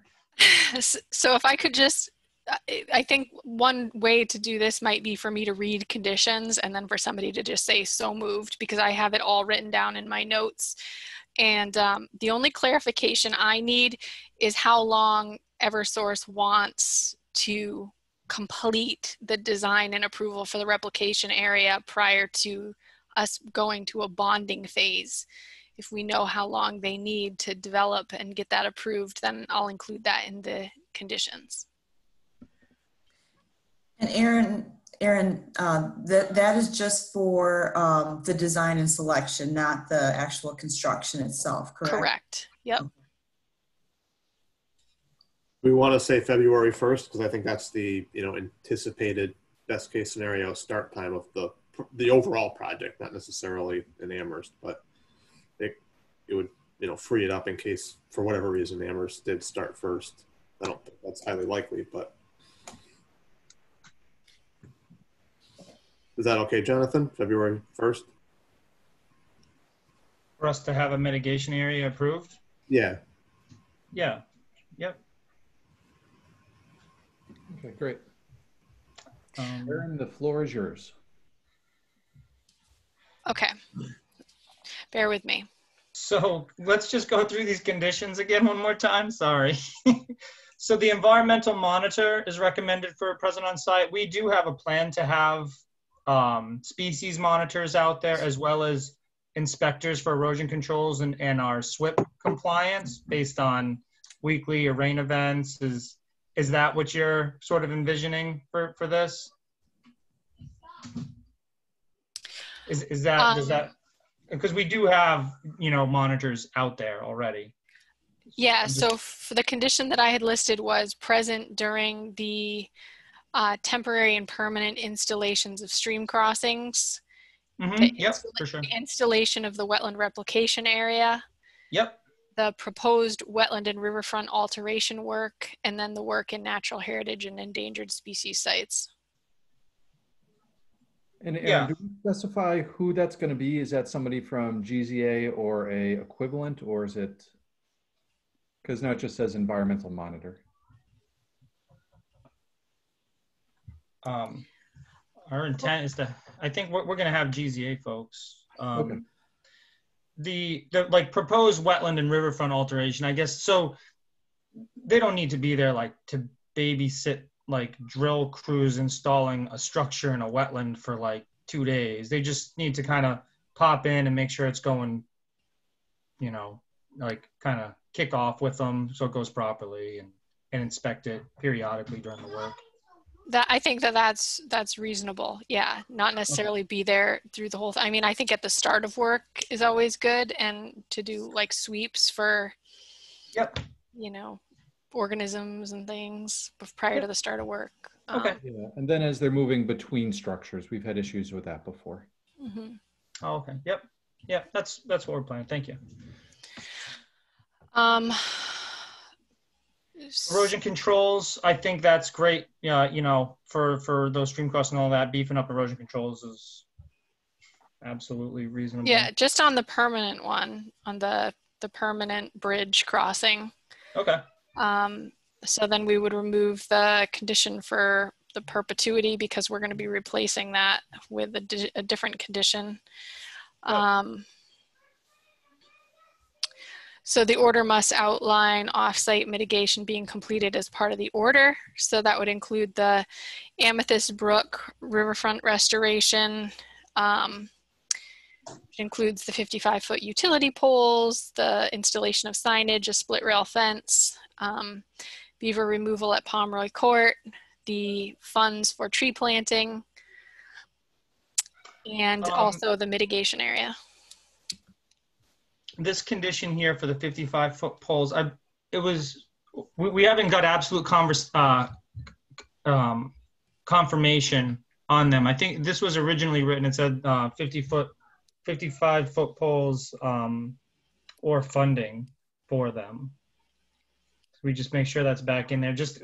I still anticipate we can get the 55-footers, no problem, but I don't have it confirmed by management yet.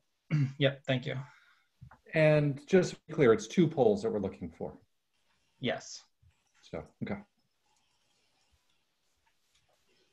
Okay.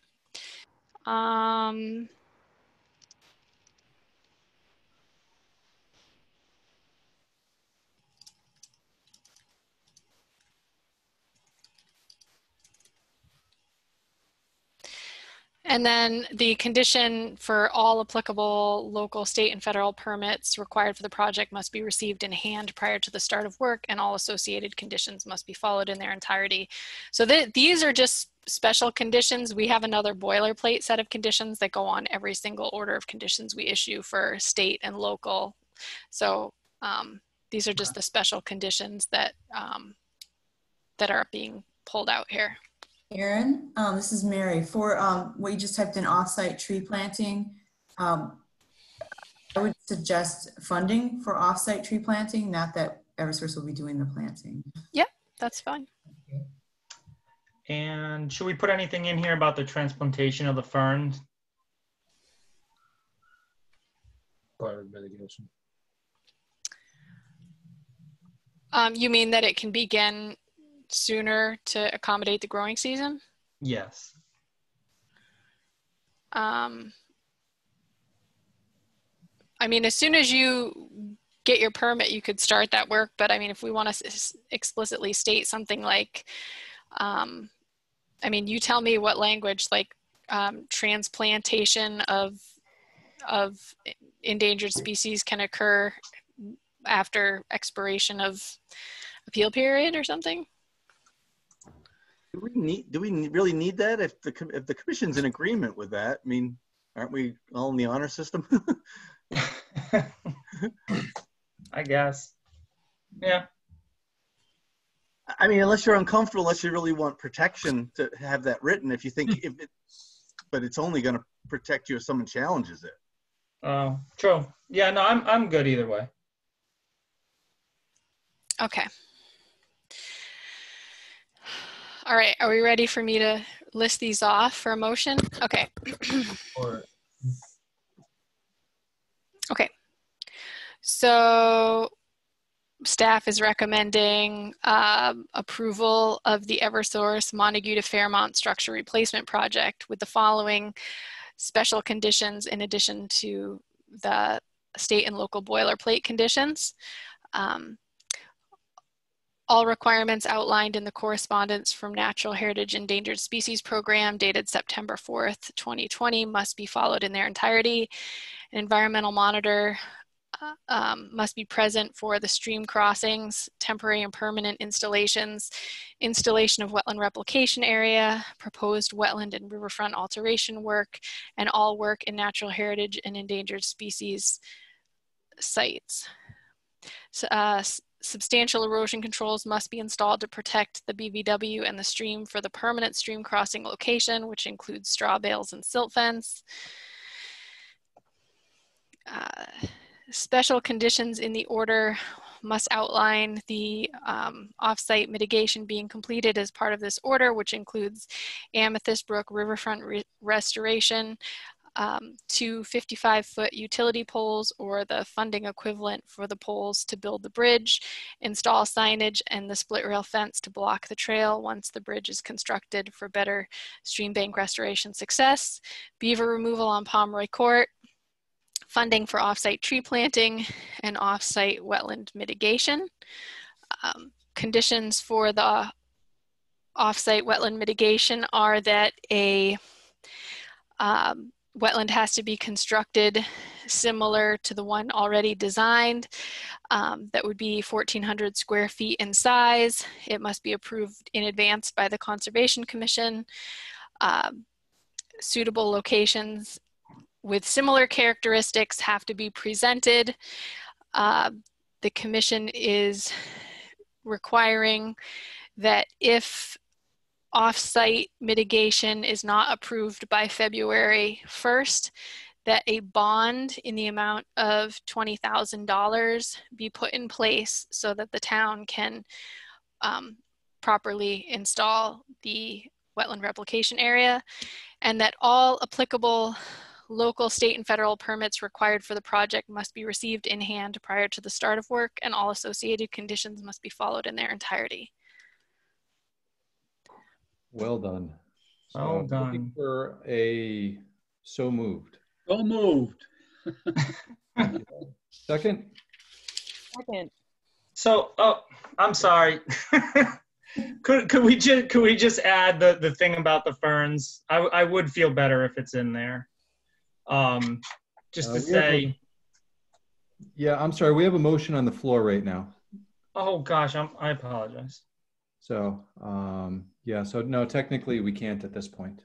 Okay. So, sorry. All right. Sorry. So, and so we have a first, and I heard somebody say second, but I wasn't quite sure who that was. It was me. It was Anna. So thank you, Anna. Okay. So looking for a vote. So Leroy? Aye. Jen? Aye. Laura?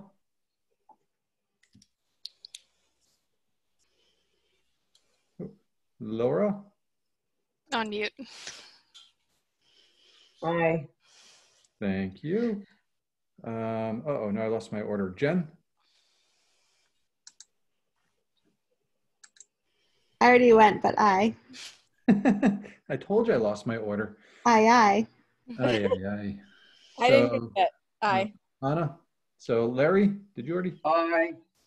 Okay. Aye. Everybody vote. I lost that one. My apologies. And aye for myself as well. So yeah, my apologies, Jonathan, about cutting you off there. Just kind of. No, it's understood. Yeah. And Jonathan, I wouldn't worry about that because that's outlined in your narrative and in your application. So okay. Really, I don't think that that's going to interfere or be a problem. It's in your permit, and there's nothing saying that you can't do that. Indeed. Okay. All right. Okay. Thank you. Thank you all. So I think that we are good on this one. So this is closed on our side. You know, Aaron will be obviously your point person. And yeah, we look forward to hearing back from you in regards to a alternative spot. So thank you very much. Thank you. Thank you all for your time. Thank you, everyone. Thanks, everyone. Okay, so I just have to change up. Oh, everybody left, so I think we are good. Okay, cool. Okay, so we are good with that. So I assume that we want to move on to the enforcement order at this point, Aaron? That would be great. Okay, and so I did see a couple of people here for that. So can you just raise your hand, but I assume that Andy, Sabina, and Tom.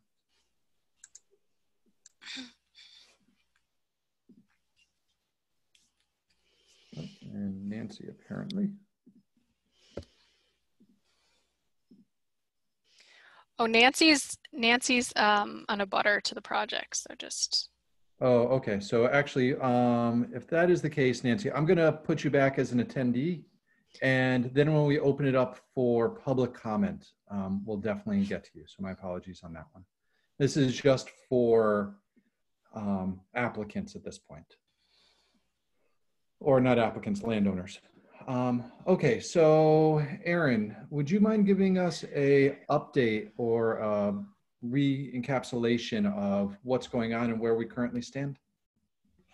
Sure, yeah. So I want to say 2 weeks ago, I received a complaint about brush hogging and that there was tree debris blocking a trail on the trail. And I apologize, I'm blanking on the name of the trail. I think it's I'm blocking on the name of the Is it the KC Trail, Aaron? KC Trail, that's what I was looking for. Thank you. I was gonna say K something, KC Trail. And so I had sent out a series of emails kind of trying to figure out, get to the bottom of what was going on out there, because I knew we had had some hazard trees in that general vicinity from the tropical storm. I had reached out to Brad, our land manager, and Dave as well, just to find out if they had been doing work out there. Also reached out to Sabina, the landowner at 214 Pomeroy, just to see if any work had been going on out there. Sabina was very responsive. She said there was work happening on site, but that they were abiding by the determination that was issued. So, and then Dave and Brad went out and they had identified that there was some brush hogging going on. So Dave had suggested I go out and look at it. I went out and looked at it. And when I got out there, I just identified right away that there was some serious problems. Clearing appeared to be right up to wetland boundaries. Into the 25-foot no disturb, and in some places it looked like the wetland itself had been mowed over and grubbed. There had been stockpiling of materials right up against within, say, 20-25 feet of a vernal pool, clearing up to 25 feet of a vernal pool, clearing in a riverfront area, and also natural heritage endangered species area. This was all just what I could view from that small section of KC Trail that runs, that abuts the land directly. So I could only see from that vantage point. And so based on that information, I spoke with Dave and Brett, and we issued the enforcement order with kind of a just cease and desist, no action required as part of that. So generally with enforcement orders, there's a couple different ways it can go. You can require an after the fact notice of intent application to basically legally permit the work that was done in violation, and or you could just require a full restoration plan be submitted to restore the site to its previous condition. So those are two potential options. We specifically left it open-ended so that the commission could evaluate the site and make a determination. We did try to set up a site visit for today, but unfortunately, just because of scheduling conflicts, we weren't able to make it happen. I know the representative has thrown out some additional dates, which we can revisit and maybe try to nail something down this evening if possible. Or the commission can just wait until we get out on the site. There may be additional alteration on the site that we have not documented yet. So that's another concern that we might want to assess the entire site before taking any action whatsoever. Thank you very much, Aaron. And so from the landowner side, is there somebody who wants to take lead and provide some background from your side? Sure, Brett, so I'll do it. Tom Reedy, attorney with Bacon Wilson in Amherst, here on behalf of and with Sabina Shelby, who's one of the landowners. Also with us is Andy Bone from Place Alliance, landscape architect. I think this is, and I've had a conversation with Aaron and Dave it was probably about this time last week. And I had a conversation with Sabina, and it seems like it's a little bit of a cart before the horse. Ultimately, I think, as you all know, Sabina and her brother Nick want to ultimately preserve this land, and they want to farm this land. And so what they did was they had the gentleman who previously cleared, worked this land to go back out there and to cut it. And from the sounds of it, and I haven't been on site, I think Andy has, I know Sabina has, he went too far. So he went, I would guess, beyond the limits of what that RDA said. Ideally, we would have gone through, an NOI process with the board, with Andy, with Sabina, initially to say, here's the work that we want to do to prepare this land for the agricultural use. And then obviously you say yes, no, and if it's yes, here's how you do it, right? So that's the path it should have taken. It didn't take that path. We are here now.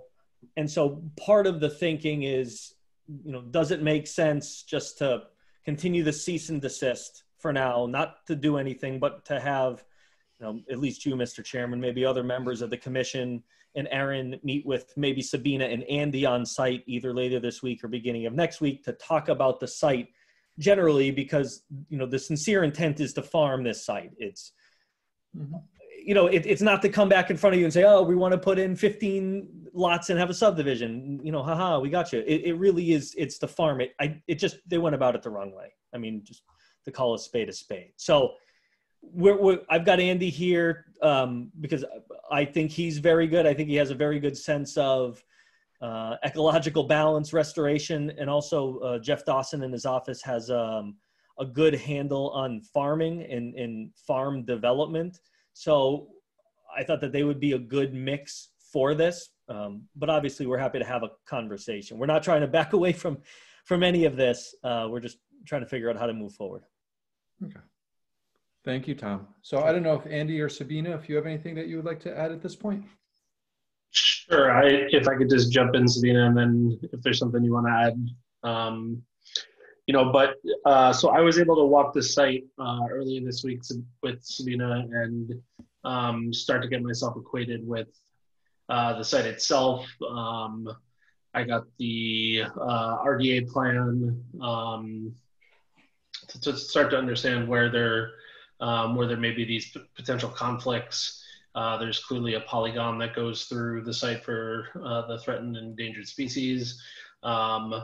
So understanding, ultimately how to come up with a plan for an agricultural use that kind of works within kind of the boundaries and limitations of what's on site today. And there's some areas that I haven't overlaid anything yet, but I think there's some areas that need to be restored. I did see some of the piles of woody debris along the edges that certainly we'd want to get out of there. So the hope is to walk the site, as Aaron mentioned, hopefully later this week or early next week, with Aaron and members of the commission. Really start to see it and see what areas there are and where these potential conflicts may be. Come up with a plan for an agricultural use that would incorporate, areas of restoration if they're needed in that plan, so that we can go about this, as Tom mentioned, kind of in the right way, to make sure that we're all on the same page about how to restore this agricultural use back to the property and protect it in the long term. Okay, thank you, Andy. So, Sabina, anything you want to add? And you don't need to. Well, just a little bit of background. When we purchased in September 2019, Dave Burgess we had mentioned to Dave that we've always abutted the land and had for 53 years had seen it as farmland, and told him that we did want to make it a 61A. And he said that it was fungible, or it was something that could be easily done whenever, because we felt like it was September already, and we were not prepared to figure out how to make the revenue that's necessary for a 61A. You need to make a certain revenue every year as an agricultural use, land use. So we waited until 2020. And we were not exactly prepared to put in a notice of intent because we hadn't figured out yet what we want to do with that barn. It's a very old barn, probably needs to come down, but we didn't know whether we would be replacing it with, putting tools in there or whether we'd be storing hay. And so we hesitated to do anything that, because you had mentioned that you wanted a complete notice of intent, not just piecemeal. And so that's sort of how it happened. We would like to submit the 61A application by September 31st. And we would be prepared with Andy's help to put together a notice of intent. Okay. So thank you all very much. Yeah, and we understand, I mean, things happen, sometimes unfortunate things. We assume no ill intent. And so, but yeah, we are a little bit hamstrung that we haven't had a chance to kind of go out and assess the site. And so I think that is, in my opinion, sort of the first order. So if we can set up a site visit, and then after we have the site visit, then we can sort of come back together. I agree with what Aaron was saying. There are a couple of different options. If there was work done directly in a wetland, yeah, I mean, I can't speak for the commission personally. I would like to see restoration done there. If it's within 25 feet, that's also potentially problematic. We won't know that till we're actually out there. So other commissioners, do you have any thoughts at this time? Is site visit and then sitting down again acceptable? Yeah, I agree with your approach. Yep. That seems like a good way to go, Brett. Okay. I would agree with it, and just to echo Aaron's photos earlier, I walked the site from the same easement today, and I think an actual site visit, walking the entire site, would be much more helpful and informative to everybody. Yeah, much more holistic. You can see a bunch from the KC Trail, but particularly the part near the road is difficult to see. So, okay, before we sort of move on, I know that there's at least, I think Aaron said there was one person from the public who might have had something they wanted to say. So if that's true, if you just want to raise your hand, and then, yeah, I'll go back to you, Aaron. Okay, so, yeah, Nancy, you should be able to speak at this time, Nancy. I just want to thank Erin for her presentation and thank everyone for their attention to this. You are most welcome. And yeah, thank you for, I'm not sure who brought this to our attention initially, but we're thankful for that as well. So, okay, so Aaron, you had something you wanted to? Well, just that the enforcement order needs to be ratified. Just a motion to ratify the enforcement order that was issued so that I can put board signatures on it and make it official. And then once a site visit's done and we hold another meeting, we can modify that however the board sees fit. We'll move to approve that. Yeah, and so one potential, I don't know if the applicant, so you mentioned that you're trying to do something by September 31, but I don't know if this is going to interfere with that. I mean, we need to set up a site visit, and then our next meeting is going to be a little bit tough. So preferably putting it off to the meeting after that. But again, I'm not sure if you guys have specific needs at this time that we should be. I mean, I think it's okay, Mr. Chair. I think what we're talking about is filing the Chapter 61A application with the assessors, the Board of Assessors. So we can do that. We don't need to have all of this in place. It's just within that fiscal year, we've got to create a certain amount of value from the, as you know, from the land. So, but I don't see this as stopping that. Okay, good. I just want to make sure that if there are issues on your side that, we're as flexible as can be. Okay, so does anybody have any other comments at this point? Aaron, what's the best way that we can sort of set up the site visit? So you sent around a couple of times. I know I sent back a response. I'll put all the other commissioners on spot right now. Have other people responded to Aaron? Not yet. I had to look at my calendar. I'm not sure. Yeah, it's tight for me. Yeah, I responded that I probably couldn't make it, Aaron, just because I don't want to schedule around my crazy schedule, but could you notify us of when you guys decide to do it? And if I can make it, I will be there. Yeah, definitely. Definitely. And for me, just looking at my schedule, I believe pretty much any of the times that Andy threw out, Friday, Monday, or Tuesday would work, with the exception of the 3 to 5 on Monday. And I'm thinking maybe 2 hours set aside for the walk. If it doesn't take that long, you know, wonderful. But it is a big site to walk the entire boundary and document stuff. So I don't know if there's a day that anyone else prefers, but Friday 9:30 to 11, Monday 10:30 to 1:30, Tuesday 9:30 to 1 p.m. are all times that would work for me. Yeah, as I responded, because the semester has started, my time is definitely tough right now. I can only do like a half hour or so early morning. But will we be able to drive in? Right now it's posted. Yeah, it was requested by the applicant that we be accompanied by one of their representatives. My question was not that. We'll be able to drive into the property rather than parking out on Pomeroy.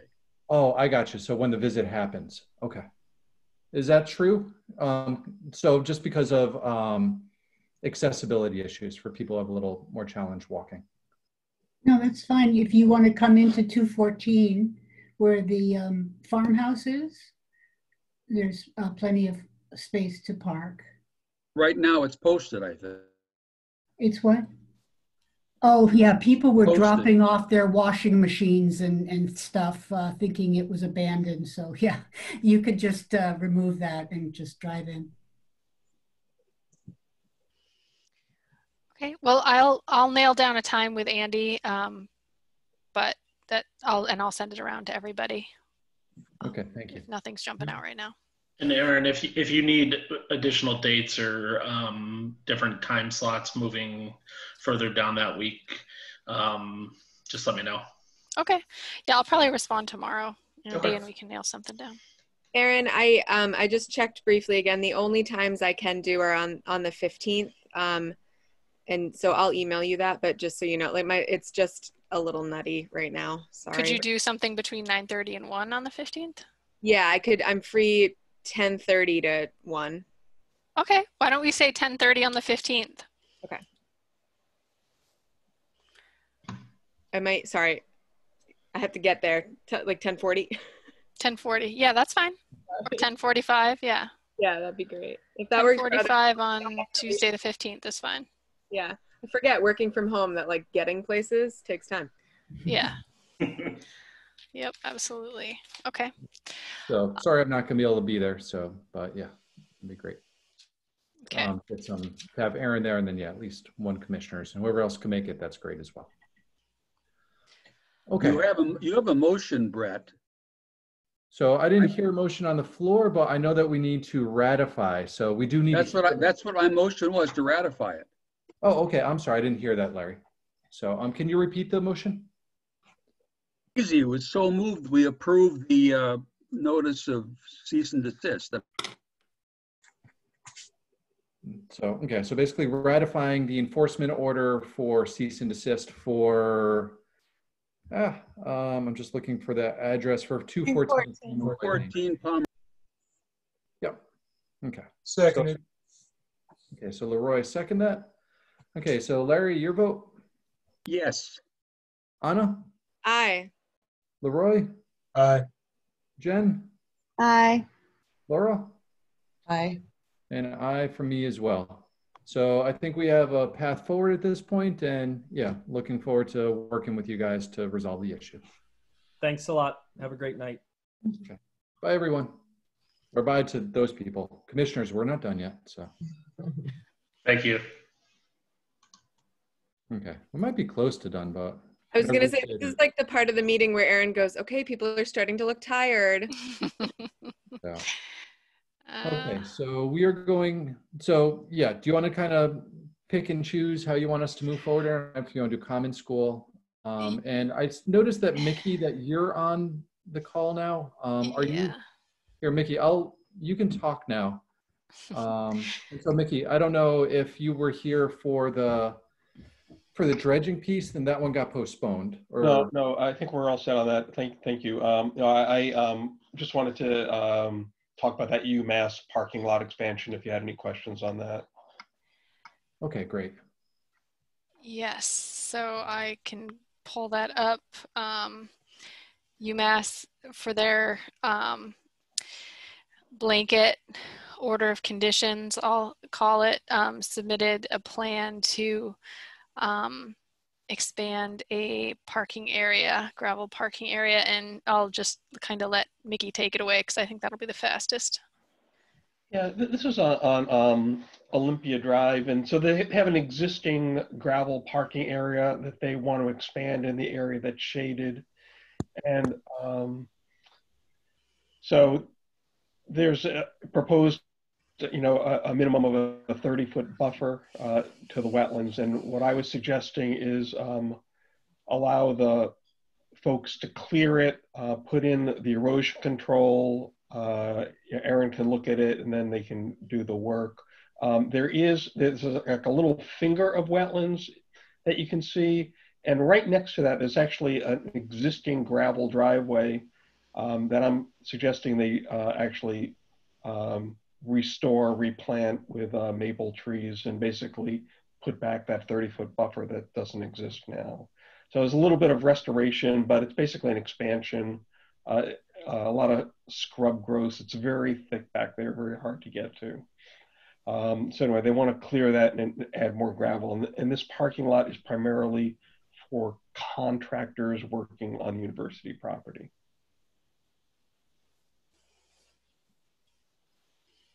Okay, so Aaron, I don't know if you had a chance to go out there, if you have any thoughts on this one. I have not had a chance to do a site visit. I haven't had a chance to go out and take a look at the site. I would be happy to go out and take a look at it with Mickey or on my own. I'm not sure how I know that I feel like this is a new thing for me with UMass maintenance permits, or the operation maintenance permit, kind of what the procedure is going to be when they come forward with a I mean, I've reviewed the plan obviously to see what they were doing, and but I'm not sure kind of what your expectation is as far as every time one of these comes through, because I think they might be coming through more often. Yeah, I think a lot of it kind of depends on what the specifics are for the action. So there's not really a blanket that we have. And yeah, we're all feeling our way through this. Mm-hmm. But Mickey, can you just reiterate for me? I think you already said it, but so I'm a little confused because you said that there's some areas that are going to be restored, but then it's an overall increase in impervious area that's happening? So it's an existing gravel parking lot. It's going to remain a gravel parking lot. So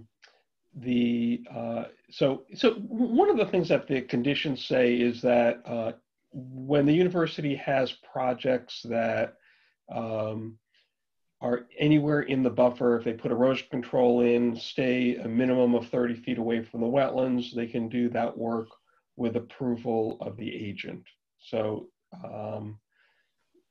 for the last couple of projects that have come up, that's what I've done. I've just sent the plans to Aaron, who's brought it to the commission, so you know what's going on. But on this particular project, so there's no work within 30 feet, with the exception that there's actually an existing driveway that I just want to get rid of. So it's right at the end of that little finger that you see there on the right side of the screen. There's a roadway that connects this existing driveway to the north.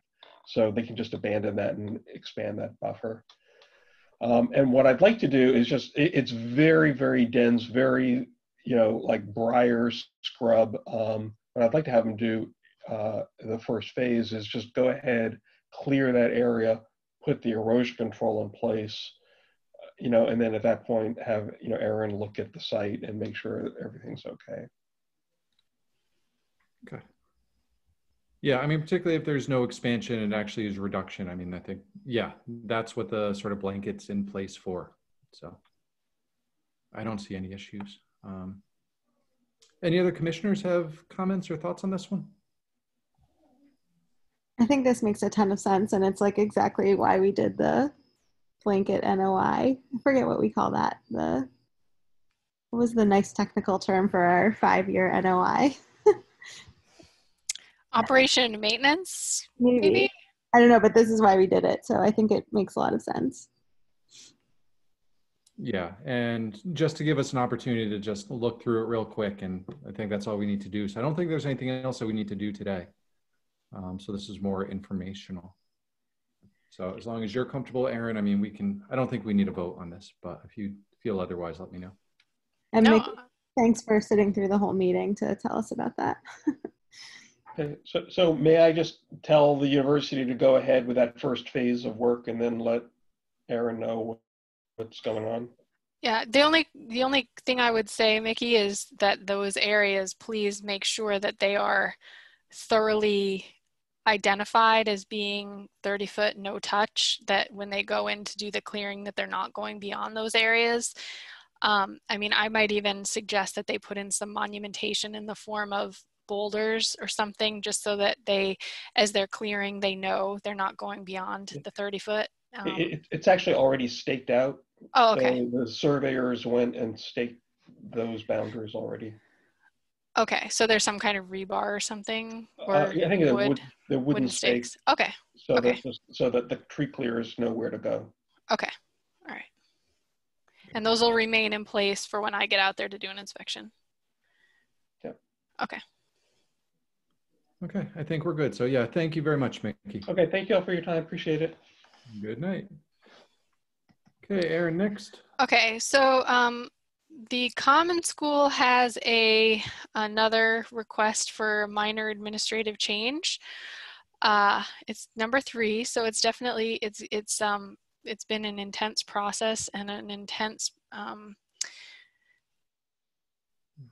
thing to work through, but let me just open up the plan. This one's a little more minor than the other ones. It's very, very minor. It is basically just a grass. They want to just put in, this area has already been approved. This has already been pre-approved by the commission for 1 to 3 years, but this area is just a grassed learning area. So very simple. They want the commission to consider it a minor administrative change to the permit to have that there. It's just going to be minor change, just a pop-up tent. There's going to be no change to the underlying vegetation. It will remain grass. Correct. So I am fine. Other folks? I'm good. Okay. Fine. All right. I'm just going to say we have a consensus on this because it's such a minor change to the, sorry. I hate sharing my home screen. Okay. Next is. So we have the CPA appointment as well. Oh yeah, CPA appointment, which was historically Fletcher. And I know that they are really trying to get this appointment done quickly because I think CPA is going to start meeting soon. But I don't know what Fletcher's feeling is about being appointed, and because he's not on the call tonight, he had a personal situation, or if anybody else has interest in being appointed, or how the board wants to handle that. I think Fletcher, if Fletcher wants to keep it, I do think he's doing a great job from what I've seen of him on CPA, which I know we can't make that decision for him, but I'd back him if he were interested in doing it again. So do So I.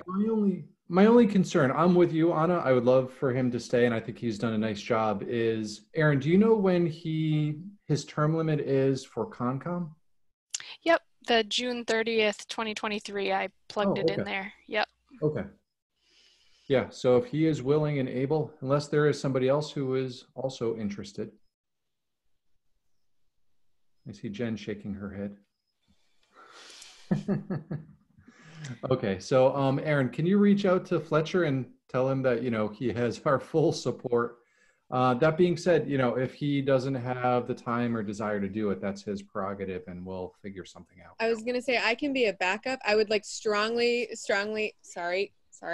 Don't let me get in your way. Strongly like Fletcher to do it, but I can back up if you need me to. Excellent, thank you, Anna. Dave, do we need a motion for the appointment, or could we just? Well, I don't think we should do anything at this point until we at least get Fletcher's. Yeah. Yeah, I think if Aaron, it would be good if Aaron reached out to Fletcher. I'd also be curious to know how long Fletcher has been doing it. It is really nice. I don't know. It's nice. It's a nice experience. I mean, CPAC is. I know it's another commitment, but it is a fun committee to be on. You get to, you know, work with a number of people from different parts of Amherst and make decisions, or at least make recommendations to the council on about potentially $1 million in spending every year on the 4 categories.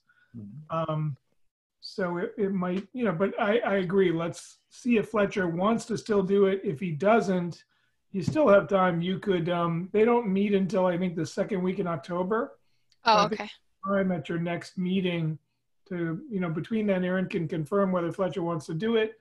If he doesn't, maybe another member of the commission would consider it. Unfortunately, there's no backups. I mean, the person who is, you know, recommended or voted by the commission is then appointed to the committee. And so other people can't attend and vote or represent the commission. It's only Fletcher. Right. Anna, you meant if Fletcher didn't want to do it. Yeah, I meant if Fletcher didn't want to do it. Okay. Yeah. Good. So let's check in with him. Okay. So I think we're good on that one. And yeah, then assuming that he is okay with it, we can do a formal vote next time. Okay, that sounds good. So the only other items are that you might notice if you drive by that some work has been done at 1 University Drive South. They've gone in and done some tree clearing. Erosion controls were installed. I went out to do an inspection. Basically, I told Barry Roberts when I did the inspection to stake the straw wattles, and also that I suggested that they add their monumentation now prior to work starting, because it's just, it makes it much easier for contractors to know where boundaries are, and also keeps the site from the limit of work line from shifting towards the 25-foot no disturb. And then also just some really great news that the culvert daylighting at 33 Mountain View Circle was completed 2 weeks ago, and I went out and took a look at it, and it looks fantastic. And just kudos to Bob Predmore, who really drove that home. And they put in the hydro seed, I think, right at the perfect time, because we got a good amount of rain and it has been seasonably cooler so that we could get some growth, and it looks great. Fantastic. Nice. Okay, so anything else for tonight, Aaron? No. Okay, so thank you. And yeah, just a word of warning about next week. So, you know, if you need your coffee or tea. So at this point, Aaron, I assume that we have not heard from Tofino, but we should assume that they will actually be presenting. That was my understanding based on the previous call, was that we were going to be expecting some kind of presentation or something to be provided to us prior to. The other 4 hearings besides Tofino are all for individual requests for determination. They're all relatively minor, sheds, pools, minor work, buffer zone work for the most part. So. Okay.